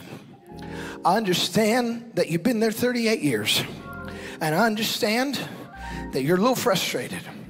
So we're not going to make a mountain out of a molehill. Every good parent knows that sometimes you got to know how to pick your battles. Sometimes it's just that the child hasn't slept enough the night before. So I'm not going to pick every little fight with you. Sometimes it's just hush and go to your room. In this case, it was hush and pick up your bed and walk. Stop talking all that foolishness, because it's your mouth that's been canceling out your miracle. It's your mouth that's been delaying what I've been trying to give you. You're so focused on man that you can't see what God is doing. You're so focused on what everyone else is doing and what everyone else is getting that you've taken your eyes off of your own miracle. Who cares who got a new house? Who cares who got a new car? Who cares who just got blessed? If he did it for one, he'll do it for all. When you hear someone got blessed, don't get jealous, get expectant, because if God did it for them, you might be next on the list. But what I do take out of the story is that though he was in the house of miracles, he was comfortable being sick. He was in the house of healing, but comfortable in his sickness. The Bible says that he had a mattress and he had a pillow, comfortable where miracles were taking place. That means that he was okay just standing or sitting in the room. Think about it for a minute. Just think about it. Do you bring a pillow to somewhere where you are only going to be for a moment? Do you take a pillow on a 28-minute flight from Chattanooga to Atlanta to connect airlines to get to your next flight? Do you take a pillow everywhere you go when you're only going to be there a few minutes? This man showed up with a mattress and a pillow and got comfortable. He was comfortable in his sickness, comfortable in his ailment, comfortable in what was going on with him. And he was all right with just being in the room. Never getting his, but at least I'm in the room. That describes a lot of cultural Christians that I know in North America today. They're comfortable but unchanged. Comfortable with what he did, but not expecting him to do anything today. They're comfortable talking about Daniel in the lion's den. Comfortable talking about Shadrach, Meshach, and Abednego. Comfortable talking about Jonah, but they don't believe that God can do anything today. But I come with apostolic authority to tell you, pick up your bed and walk in faith. Pick up your bed and walk in miracles. If you wanted to get a miracle and you needed to be at the edge of the pool, why would you be laying 10 feet back on a pillow and on a mattress? I don't have time to get comfortable. I don't intend to stay in this situation very long. I'm believing for instant healing and instant debt cancel. I didn't come to get comfortable. I came to get changed. I come to a close. The rest of you musicians and singers, come join me because I'm about to close. This is the second time I said that, so this is about, I think I got 3 more landings in me, but I'm going to go ahead and land this one now since you invite me back. Several years ago, the Lord spoke to me when I got this revelation of the house of healing, the house of expectation. You can't be comfortable in the situation. You ever met one of those people that's always nitpicking? I mean, like they don't leave you alone. You remember when your kids were little? Dad. Wait, I'm talking to someone. Okay, Dad. Hey, Dad, just letting you know I'm here waiting. Don't worry, take your time. I'm just going to be here patiently waiting and finally say, what?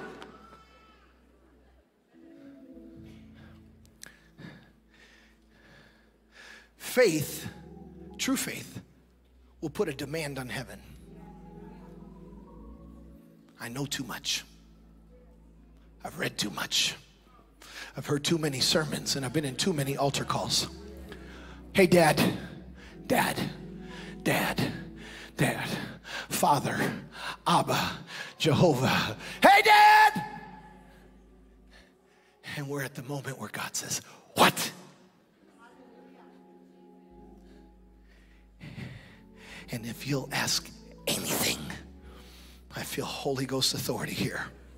If you'll ask anything in my name, it shall be given unto thee. Stand with me in this house.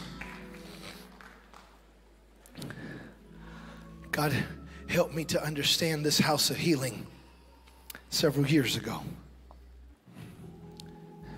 He helped me to understand this house of healing principle many years ago. And he said, I'm going to anoint you to anoint certain houses as modern day Bethesdas, modern day houses of healing. And he told me to preach the sermon to those houses and to tell those people, no longer will I visit you from time to time, but I will make of this house my habitation, says the Spirit of the Lord. I will dwell in the midst of thee. Because you were satisfied. You appreciated when I sent my glory. When I passed by you like I passed by Moses on the mountain. But I saw your hunger for more. And the Lord says your faith, your expectation has drawn me here. And he says, I take residence here. With the apostolic authority God's given me, I decree over this house that it will be known in the region that when you need a miracle, you get to this house. You got cancer, you get to this house. I'm prophesying that some nurses and some doctors that aren't able to say it out loud are going to whisper into a cancer patient's ear. I'm not supposed to tell you this, but there's a church on Bailey. There's a church on Bailey Avenue. It's a big old church. You can't miss it. The police go there.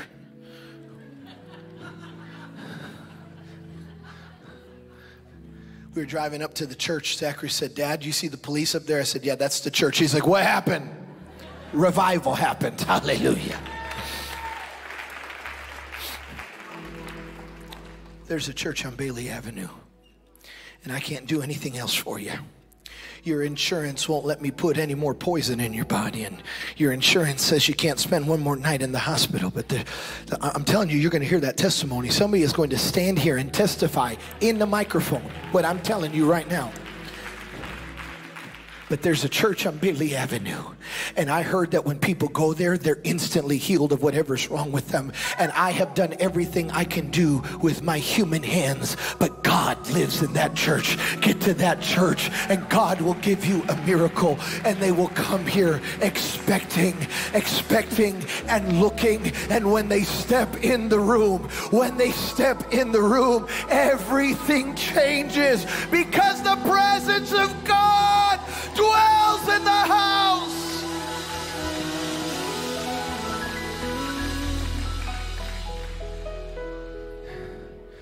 Raise your hands with me if you can. By the authority that God has given me as a minister of the gospel, through the power that's in the name of Jesus of Nazareth, under the unction of the Holy Ghost, I commission this house a modern day Bethesda, a house of miracles, a house of healing. I decree and declare they don't need healing services. Every day is a healing service. I decree and declare that the miraculous is commonplace here.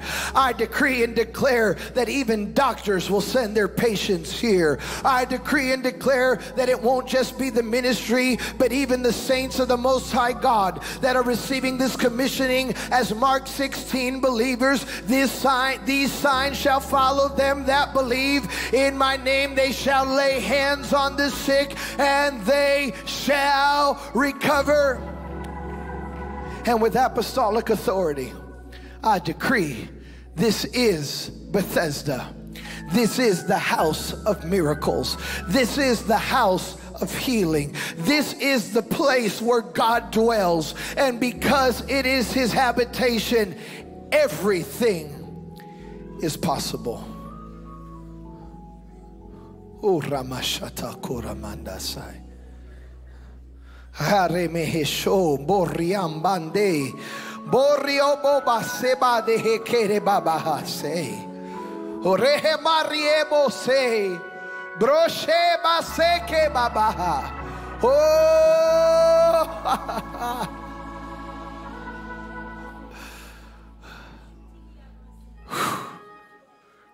atamayeshe. The Lord has put he's telling me, he has put a supernatural anointing here that's not found everywhere to heal the broken heart. You are going to hear so many people testify that they were at the brink of suicide. I'm seeing it. It's a line. It looks like a parade. I was going to do this. I was going to do that. I was going to give up. But someone told me about this church, and they said that if I would just step in the room, everything would change. And they're going to testify, I wanted to kill myself, but now I want to live life to its fullest until Jesus comes. This will be a house of healing. This is a house of miracles. It is a house of the joy of the Lord. Oh, it's coming on me even right now. I see the glory of the Lord filling this room. The joy of the Lord. You're in a waiting pool of the joy of the Lord. Why don't you step in? If you need healing in your body this morning, if you need deliverance in your life, if you need the joy of the Lord, I'd step out from where you are and I'd step into this miracle pool. I'd step right into this altar right now because God is in this house. If you need anything from God, when I count to 3, get in this altar. 1, 2, 3. Hallelujah. Hallelujah. Hallelujah. Hallelujah. Join me, praise team. Hallelujah. Hallelujah. Hallelujah. Oh.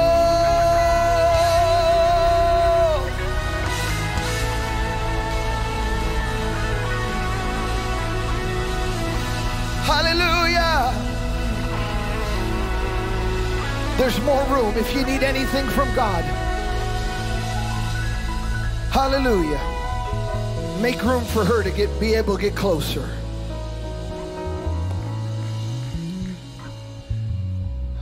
I'm waiting on a few more.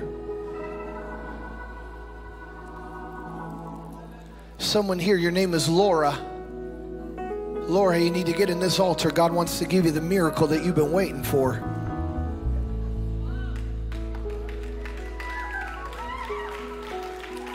Who's Laura? Are you Laura? Welcome to the miracle zone, Laura. This is the place where everything changes.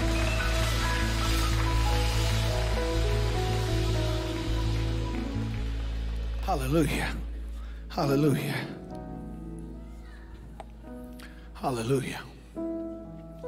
You need healing in your eyes? I'm waiting for you.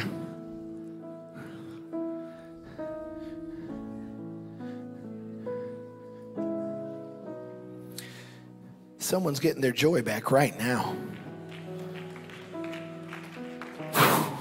Joy, come on you right now. Joy, come on you right now. Joy, come on you right now.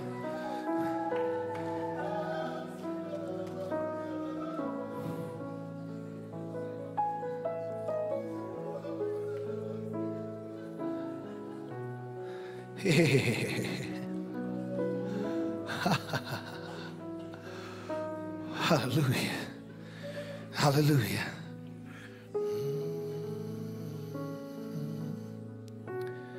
Hallelujah. I'm waiting on a few more that need to come. Why would you miss out? You've been waiting too long.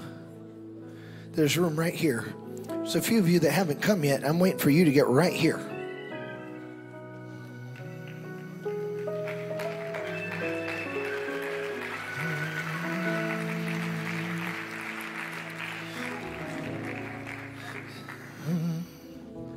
Come alive. This is the house of miracles.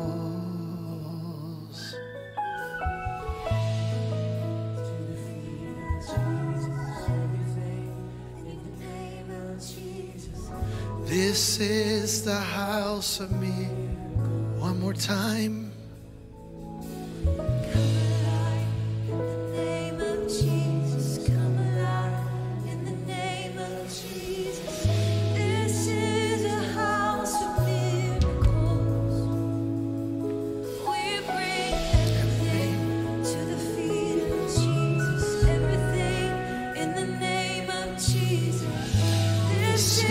The house of miracle. One more time, everything. Come alive. This is the house of miracles. And we bring everything to the feet of Jesus. Everything. Keep singing it. This is the house of miracles.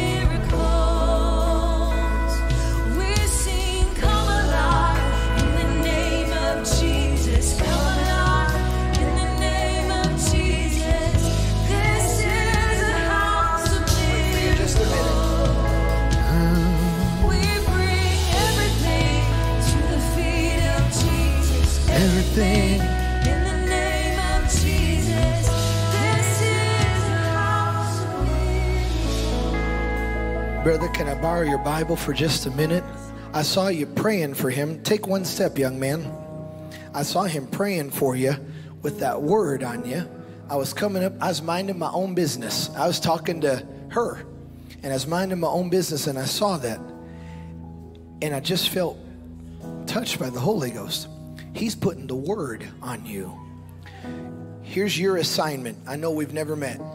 Learn this book. This is your warranty. This is the benefits package. He's going to pray for you again. Put that word on him again. Because the word says you shall live and not die. The word says you're healed. The word says by his stripes you are healed. Touch! In Jesus' name. Whew. Whew. He's here. He's here. I sing praises to your name.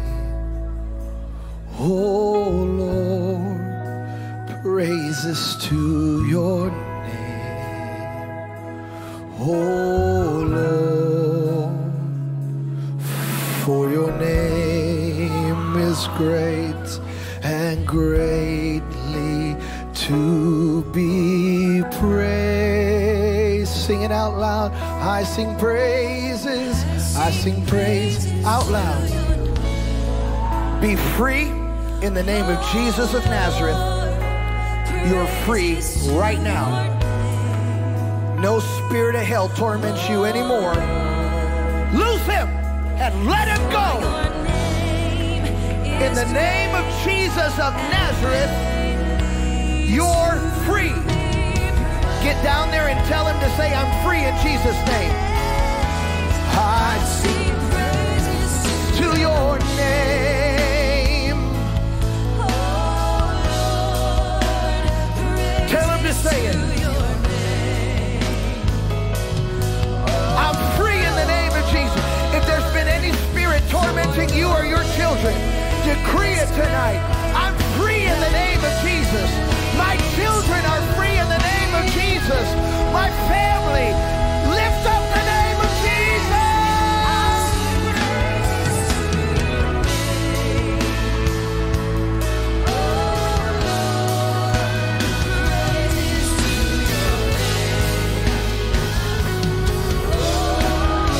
Oh, for your name is great and greatly too. The healer is in this house. Sing it out loud. Pastors, help me begin laying hands on the people. It's here right now. It's here right now. Now, in the name of Jesus. For your name is great. Touch. Oh. Touch, touch, touch. Fire.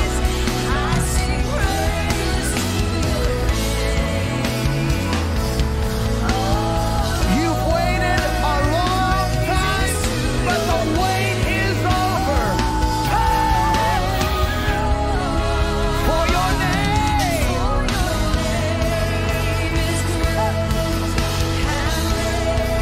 Ahora en el nombre de Jesucristo de Nazaret. Fuego de lo alto sobre tu vida.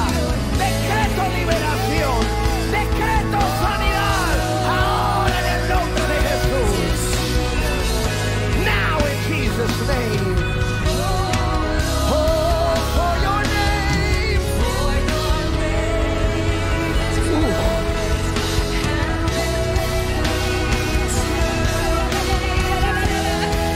Oh, I sing praises.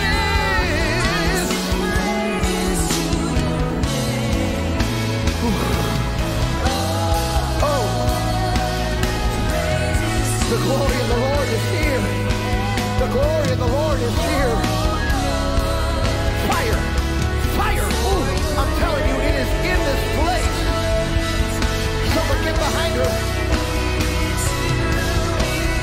Fire, fire, fire.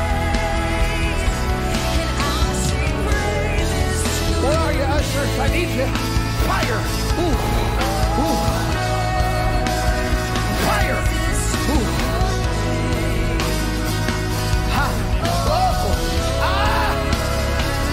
The Lord says it's kept the prayer journey.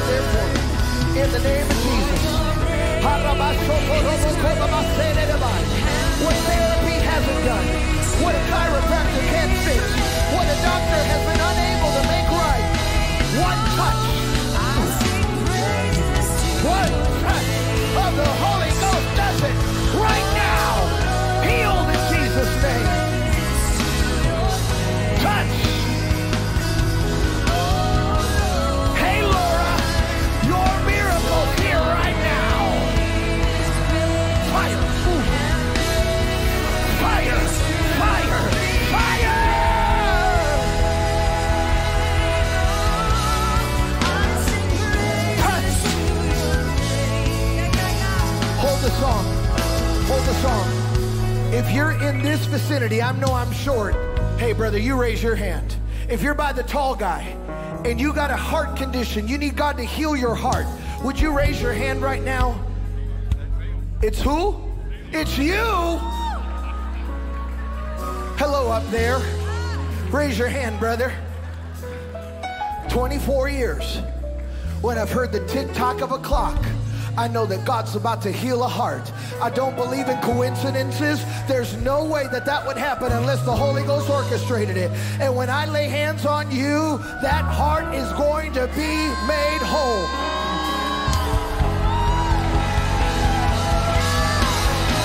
You want to praise God right now?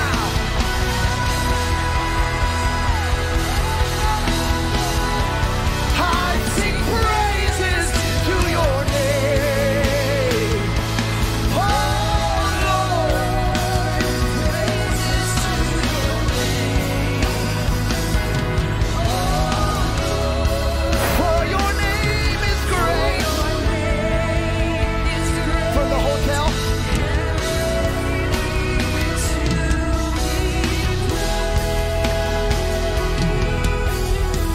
Someone come up with them. The desire of his heart is to finance revival.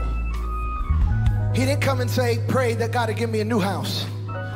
And there's nothing wrong with that, by the way. He didn't say, pray that the Lord will give me season tickets to my favorite football team. And there's nothing wrong with that either. He said, pray that God will put resources in my hand so that I can finance the kingdom for revival.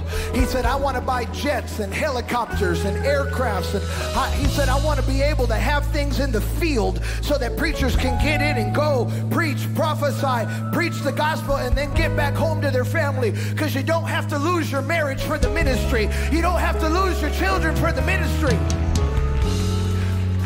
Lord, according to his faith and his request, let it be so. I pray that tonight, this morning, this afternoon, whatever time it is, I pray that as we lay hands on him, I pray that money and wealth and abundance would come to him so that he can sow it back into the kingdom. I speak airplanes, I speak jets, I speak helicopters, and I even hear the Lord say I'm going to give him some boats so that a hurricane can't stop us from being able to get to people that need the gospel and need resources, because you would come all the way to Iowa, all the way to North Carolina, go to Cleveland, and then come to Chattanooga. I pray that when I lay hands on you, it would be symbolic of the riches of heaven coming to your life. And I declare, money cometh, abundance cometh, finances come in Jesus' name. May the Father fill your hands with everything you desire in Jesus' name.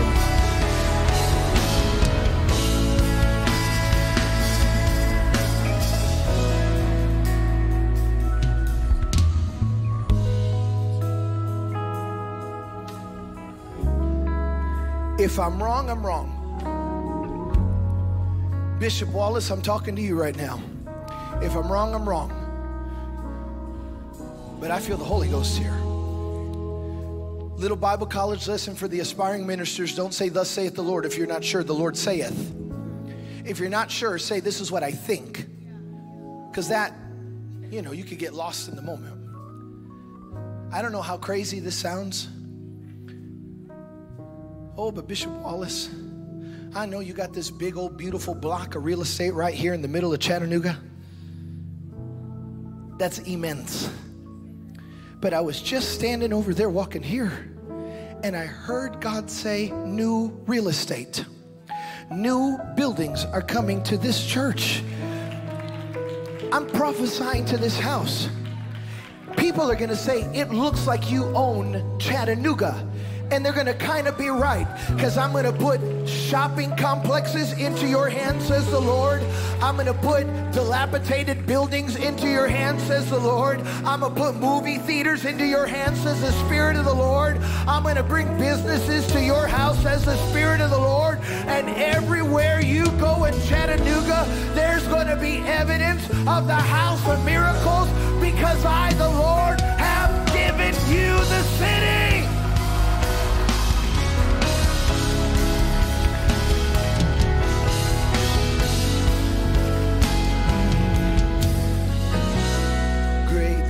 to be praised.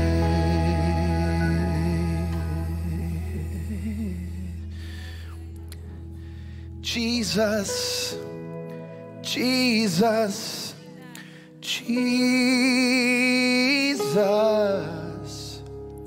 There's just something about that name. Master, Savior, Jesus, like the fragrance after the rain.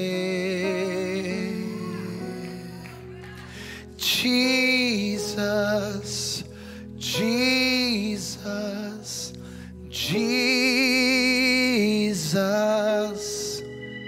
let all heaven and earth proclaim. Kings and kingdoms will all pass away, but there's something about, yes, there's something about, I said, yes, there's something about that name. Woman, I speak Jesus over you right now. Jesus over you. Lady right next to us, speak Jesus over you right now. I speak Jesus over this entire section. When I speak Jesus, I'm speaking healing. I'm speaking liberation. I'm speaking prosperity. Jesus, come upon you now, and may you never be the same after this moment. Kings and kingdoms, cancer and COVID, diabetes and kidney disease will all pass away, but there's something about that name. Republicans and Democrats will all pass away, but there's something about the lion, the lamb, the dove. Yes, there's something about that name. Raise your hands, brother. English or Spanish, doesn't matter. I bless you in the name of Jesus. Ooh. I think I just took a drink of what he was drinking.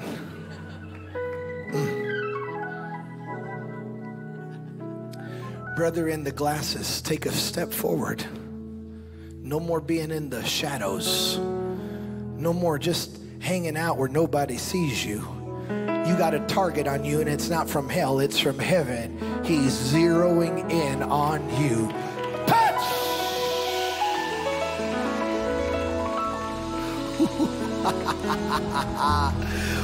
Come here, brother. Woo! If I'm wrong, I'm wrong. A broken heart is healed right now in the name of Jesus of Nazareth. You are healed. Joy, joy, joy. Joy bells are ringing. Joy bells are ringing. Get ready, brother. I hear bells. I hear bells. Kings and kingdoms will all pass away, but there's something about that name. I bless you in Jesus' name. Don't know what you need.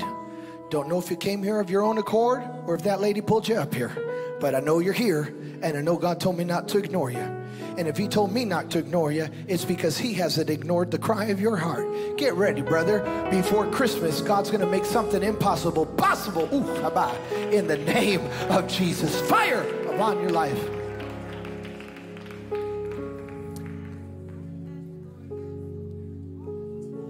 I know I'm weird, but I've gotten weirder the last few months.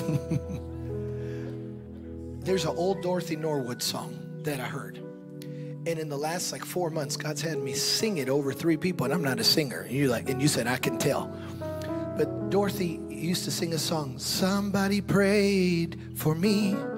They had me on their mind. They took the time and prayed for me. I'm so glad they prayed. I'm so glad they prayed. I'm so glad they prayed for me. Ooh, I like it too much to stop. Somebody prayed for me. They had me on their mind. Yeah. They took the time and prayed for me. That's your testimony. And I'm so glad they prayed, because you're a product of prayer. I'm so glad they prayed.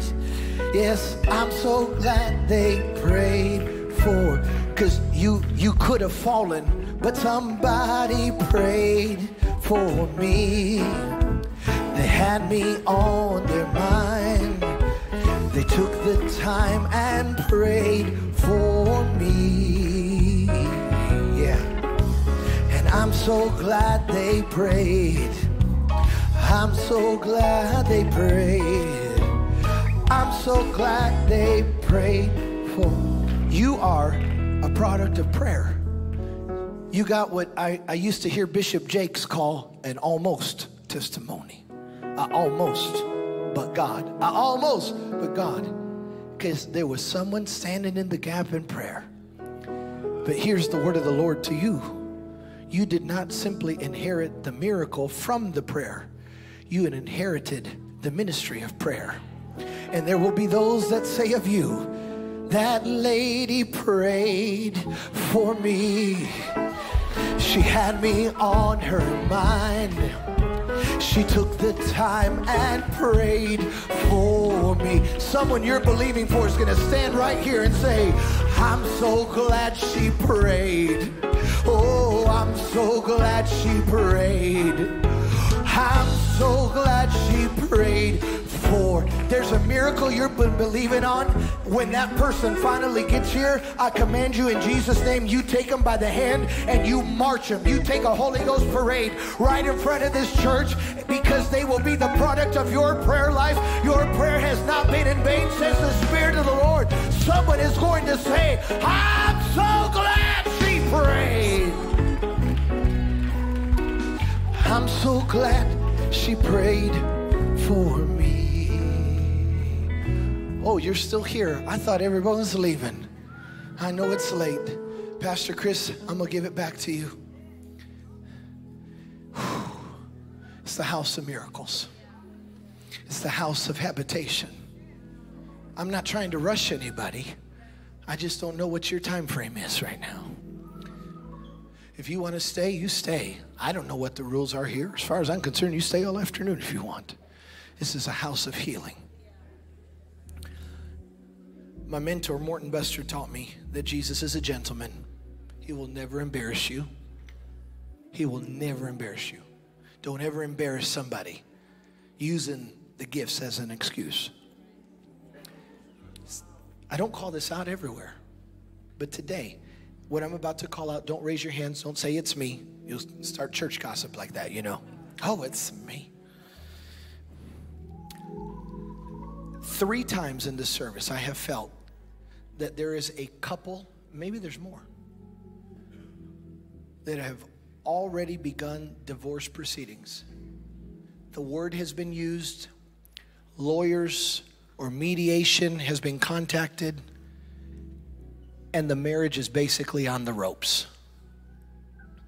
In Jesus' name, the divorce is canceled. You fall back in love because you didn't just make a covenant between man and woman. It's a threefold covenant between man, woman, and God. Put God back in the covenant. Romance come back in Jesus' name. Love come back in Jesus' name. Peace and patience come back. And find yourself a Holy Ghost filled counselor to talk through what's been ailing you. And then when it's fixed, come tell the pastors. And then you can testify. My marriage was at the brink, but I walked into the house of miracles. And God took what looked like it was dead, and He's brought my marriage back to life. I seal this word, and I seal the mighty acts of God with the Holy Ghost. Nothing misunderstood, nothing taken out of context. Everything done, everything spoken was for the glory of God. And we commission this house, the house of miracles, from this day forward. In Jesus' name, somebody give him a mighty praise like it's already done. My God, my God. Somebody thank the man of God for pouring. Tell him you love him. Tell him you love him. Man, what a word. What a word. An on-time word. Whew. Man. Whew. There's nothing you can do after that, saints. There's nothing you can do after that. Oh, man, his presence is here. Remember, tonight there's no church. We're not having church tonight, but at sundown we start our fast. Monday, Tuesday, and Wednesday. And be here Wednesday night because we have a real treat Wednesday night. We have a prophetess, a woman of God anointed by the hand of the Lord to deliver the word on Wednesday night. Pastor Kimberly, Laura. So you don't want to miss it. You don't want to miss it. You don't want to miss it. And let me just pray for you real quick. Lord, just bless the people as they go. Touch them, Lord. I pray in the mighty name of Jesus that as they leave this place, that they would reside under an open heaven. Let the blessings, the manifold blessings of God be bestowed upon them, Father. Let everything they touch be blessed. Let everywhere the sole of their foot treads be given unto them, Father. Let them walk in purpose and in favor. In Jesus' mighty name. And everyone in the house said amen. Go in the blessings of the Lord. We love you.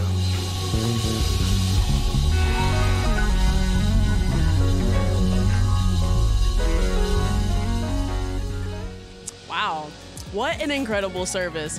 I just absolutely love when faith is stirred in the room. I love hearing about how possible and how real miracles are. It's not something that, we have to wish for. And I just love Pastor Tony's delivery of it. I mean, it was just absolutely incredible. Felt the faith rising in the room, even from the time that he just began exhorting and began speaking from John chapter 5. It was just absolutely amazing.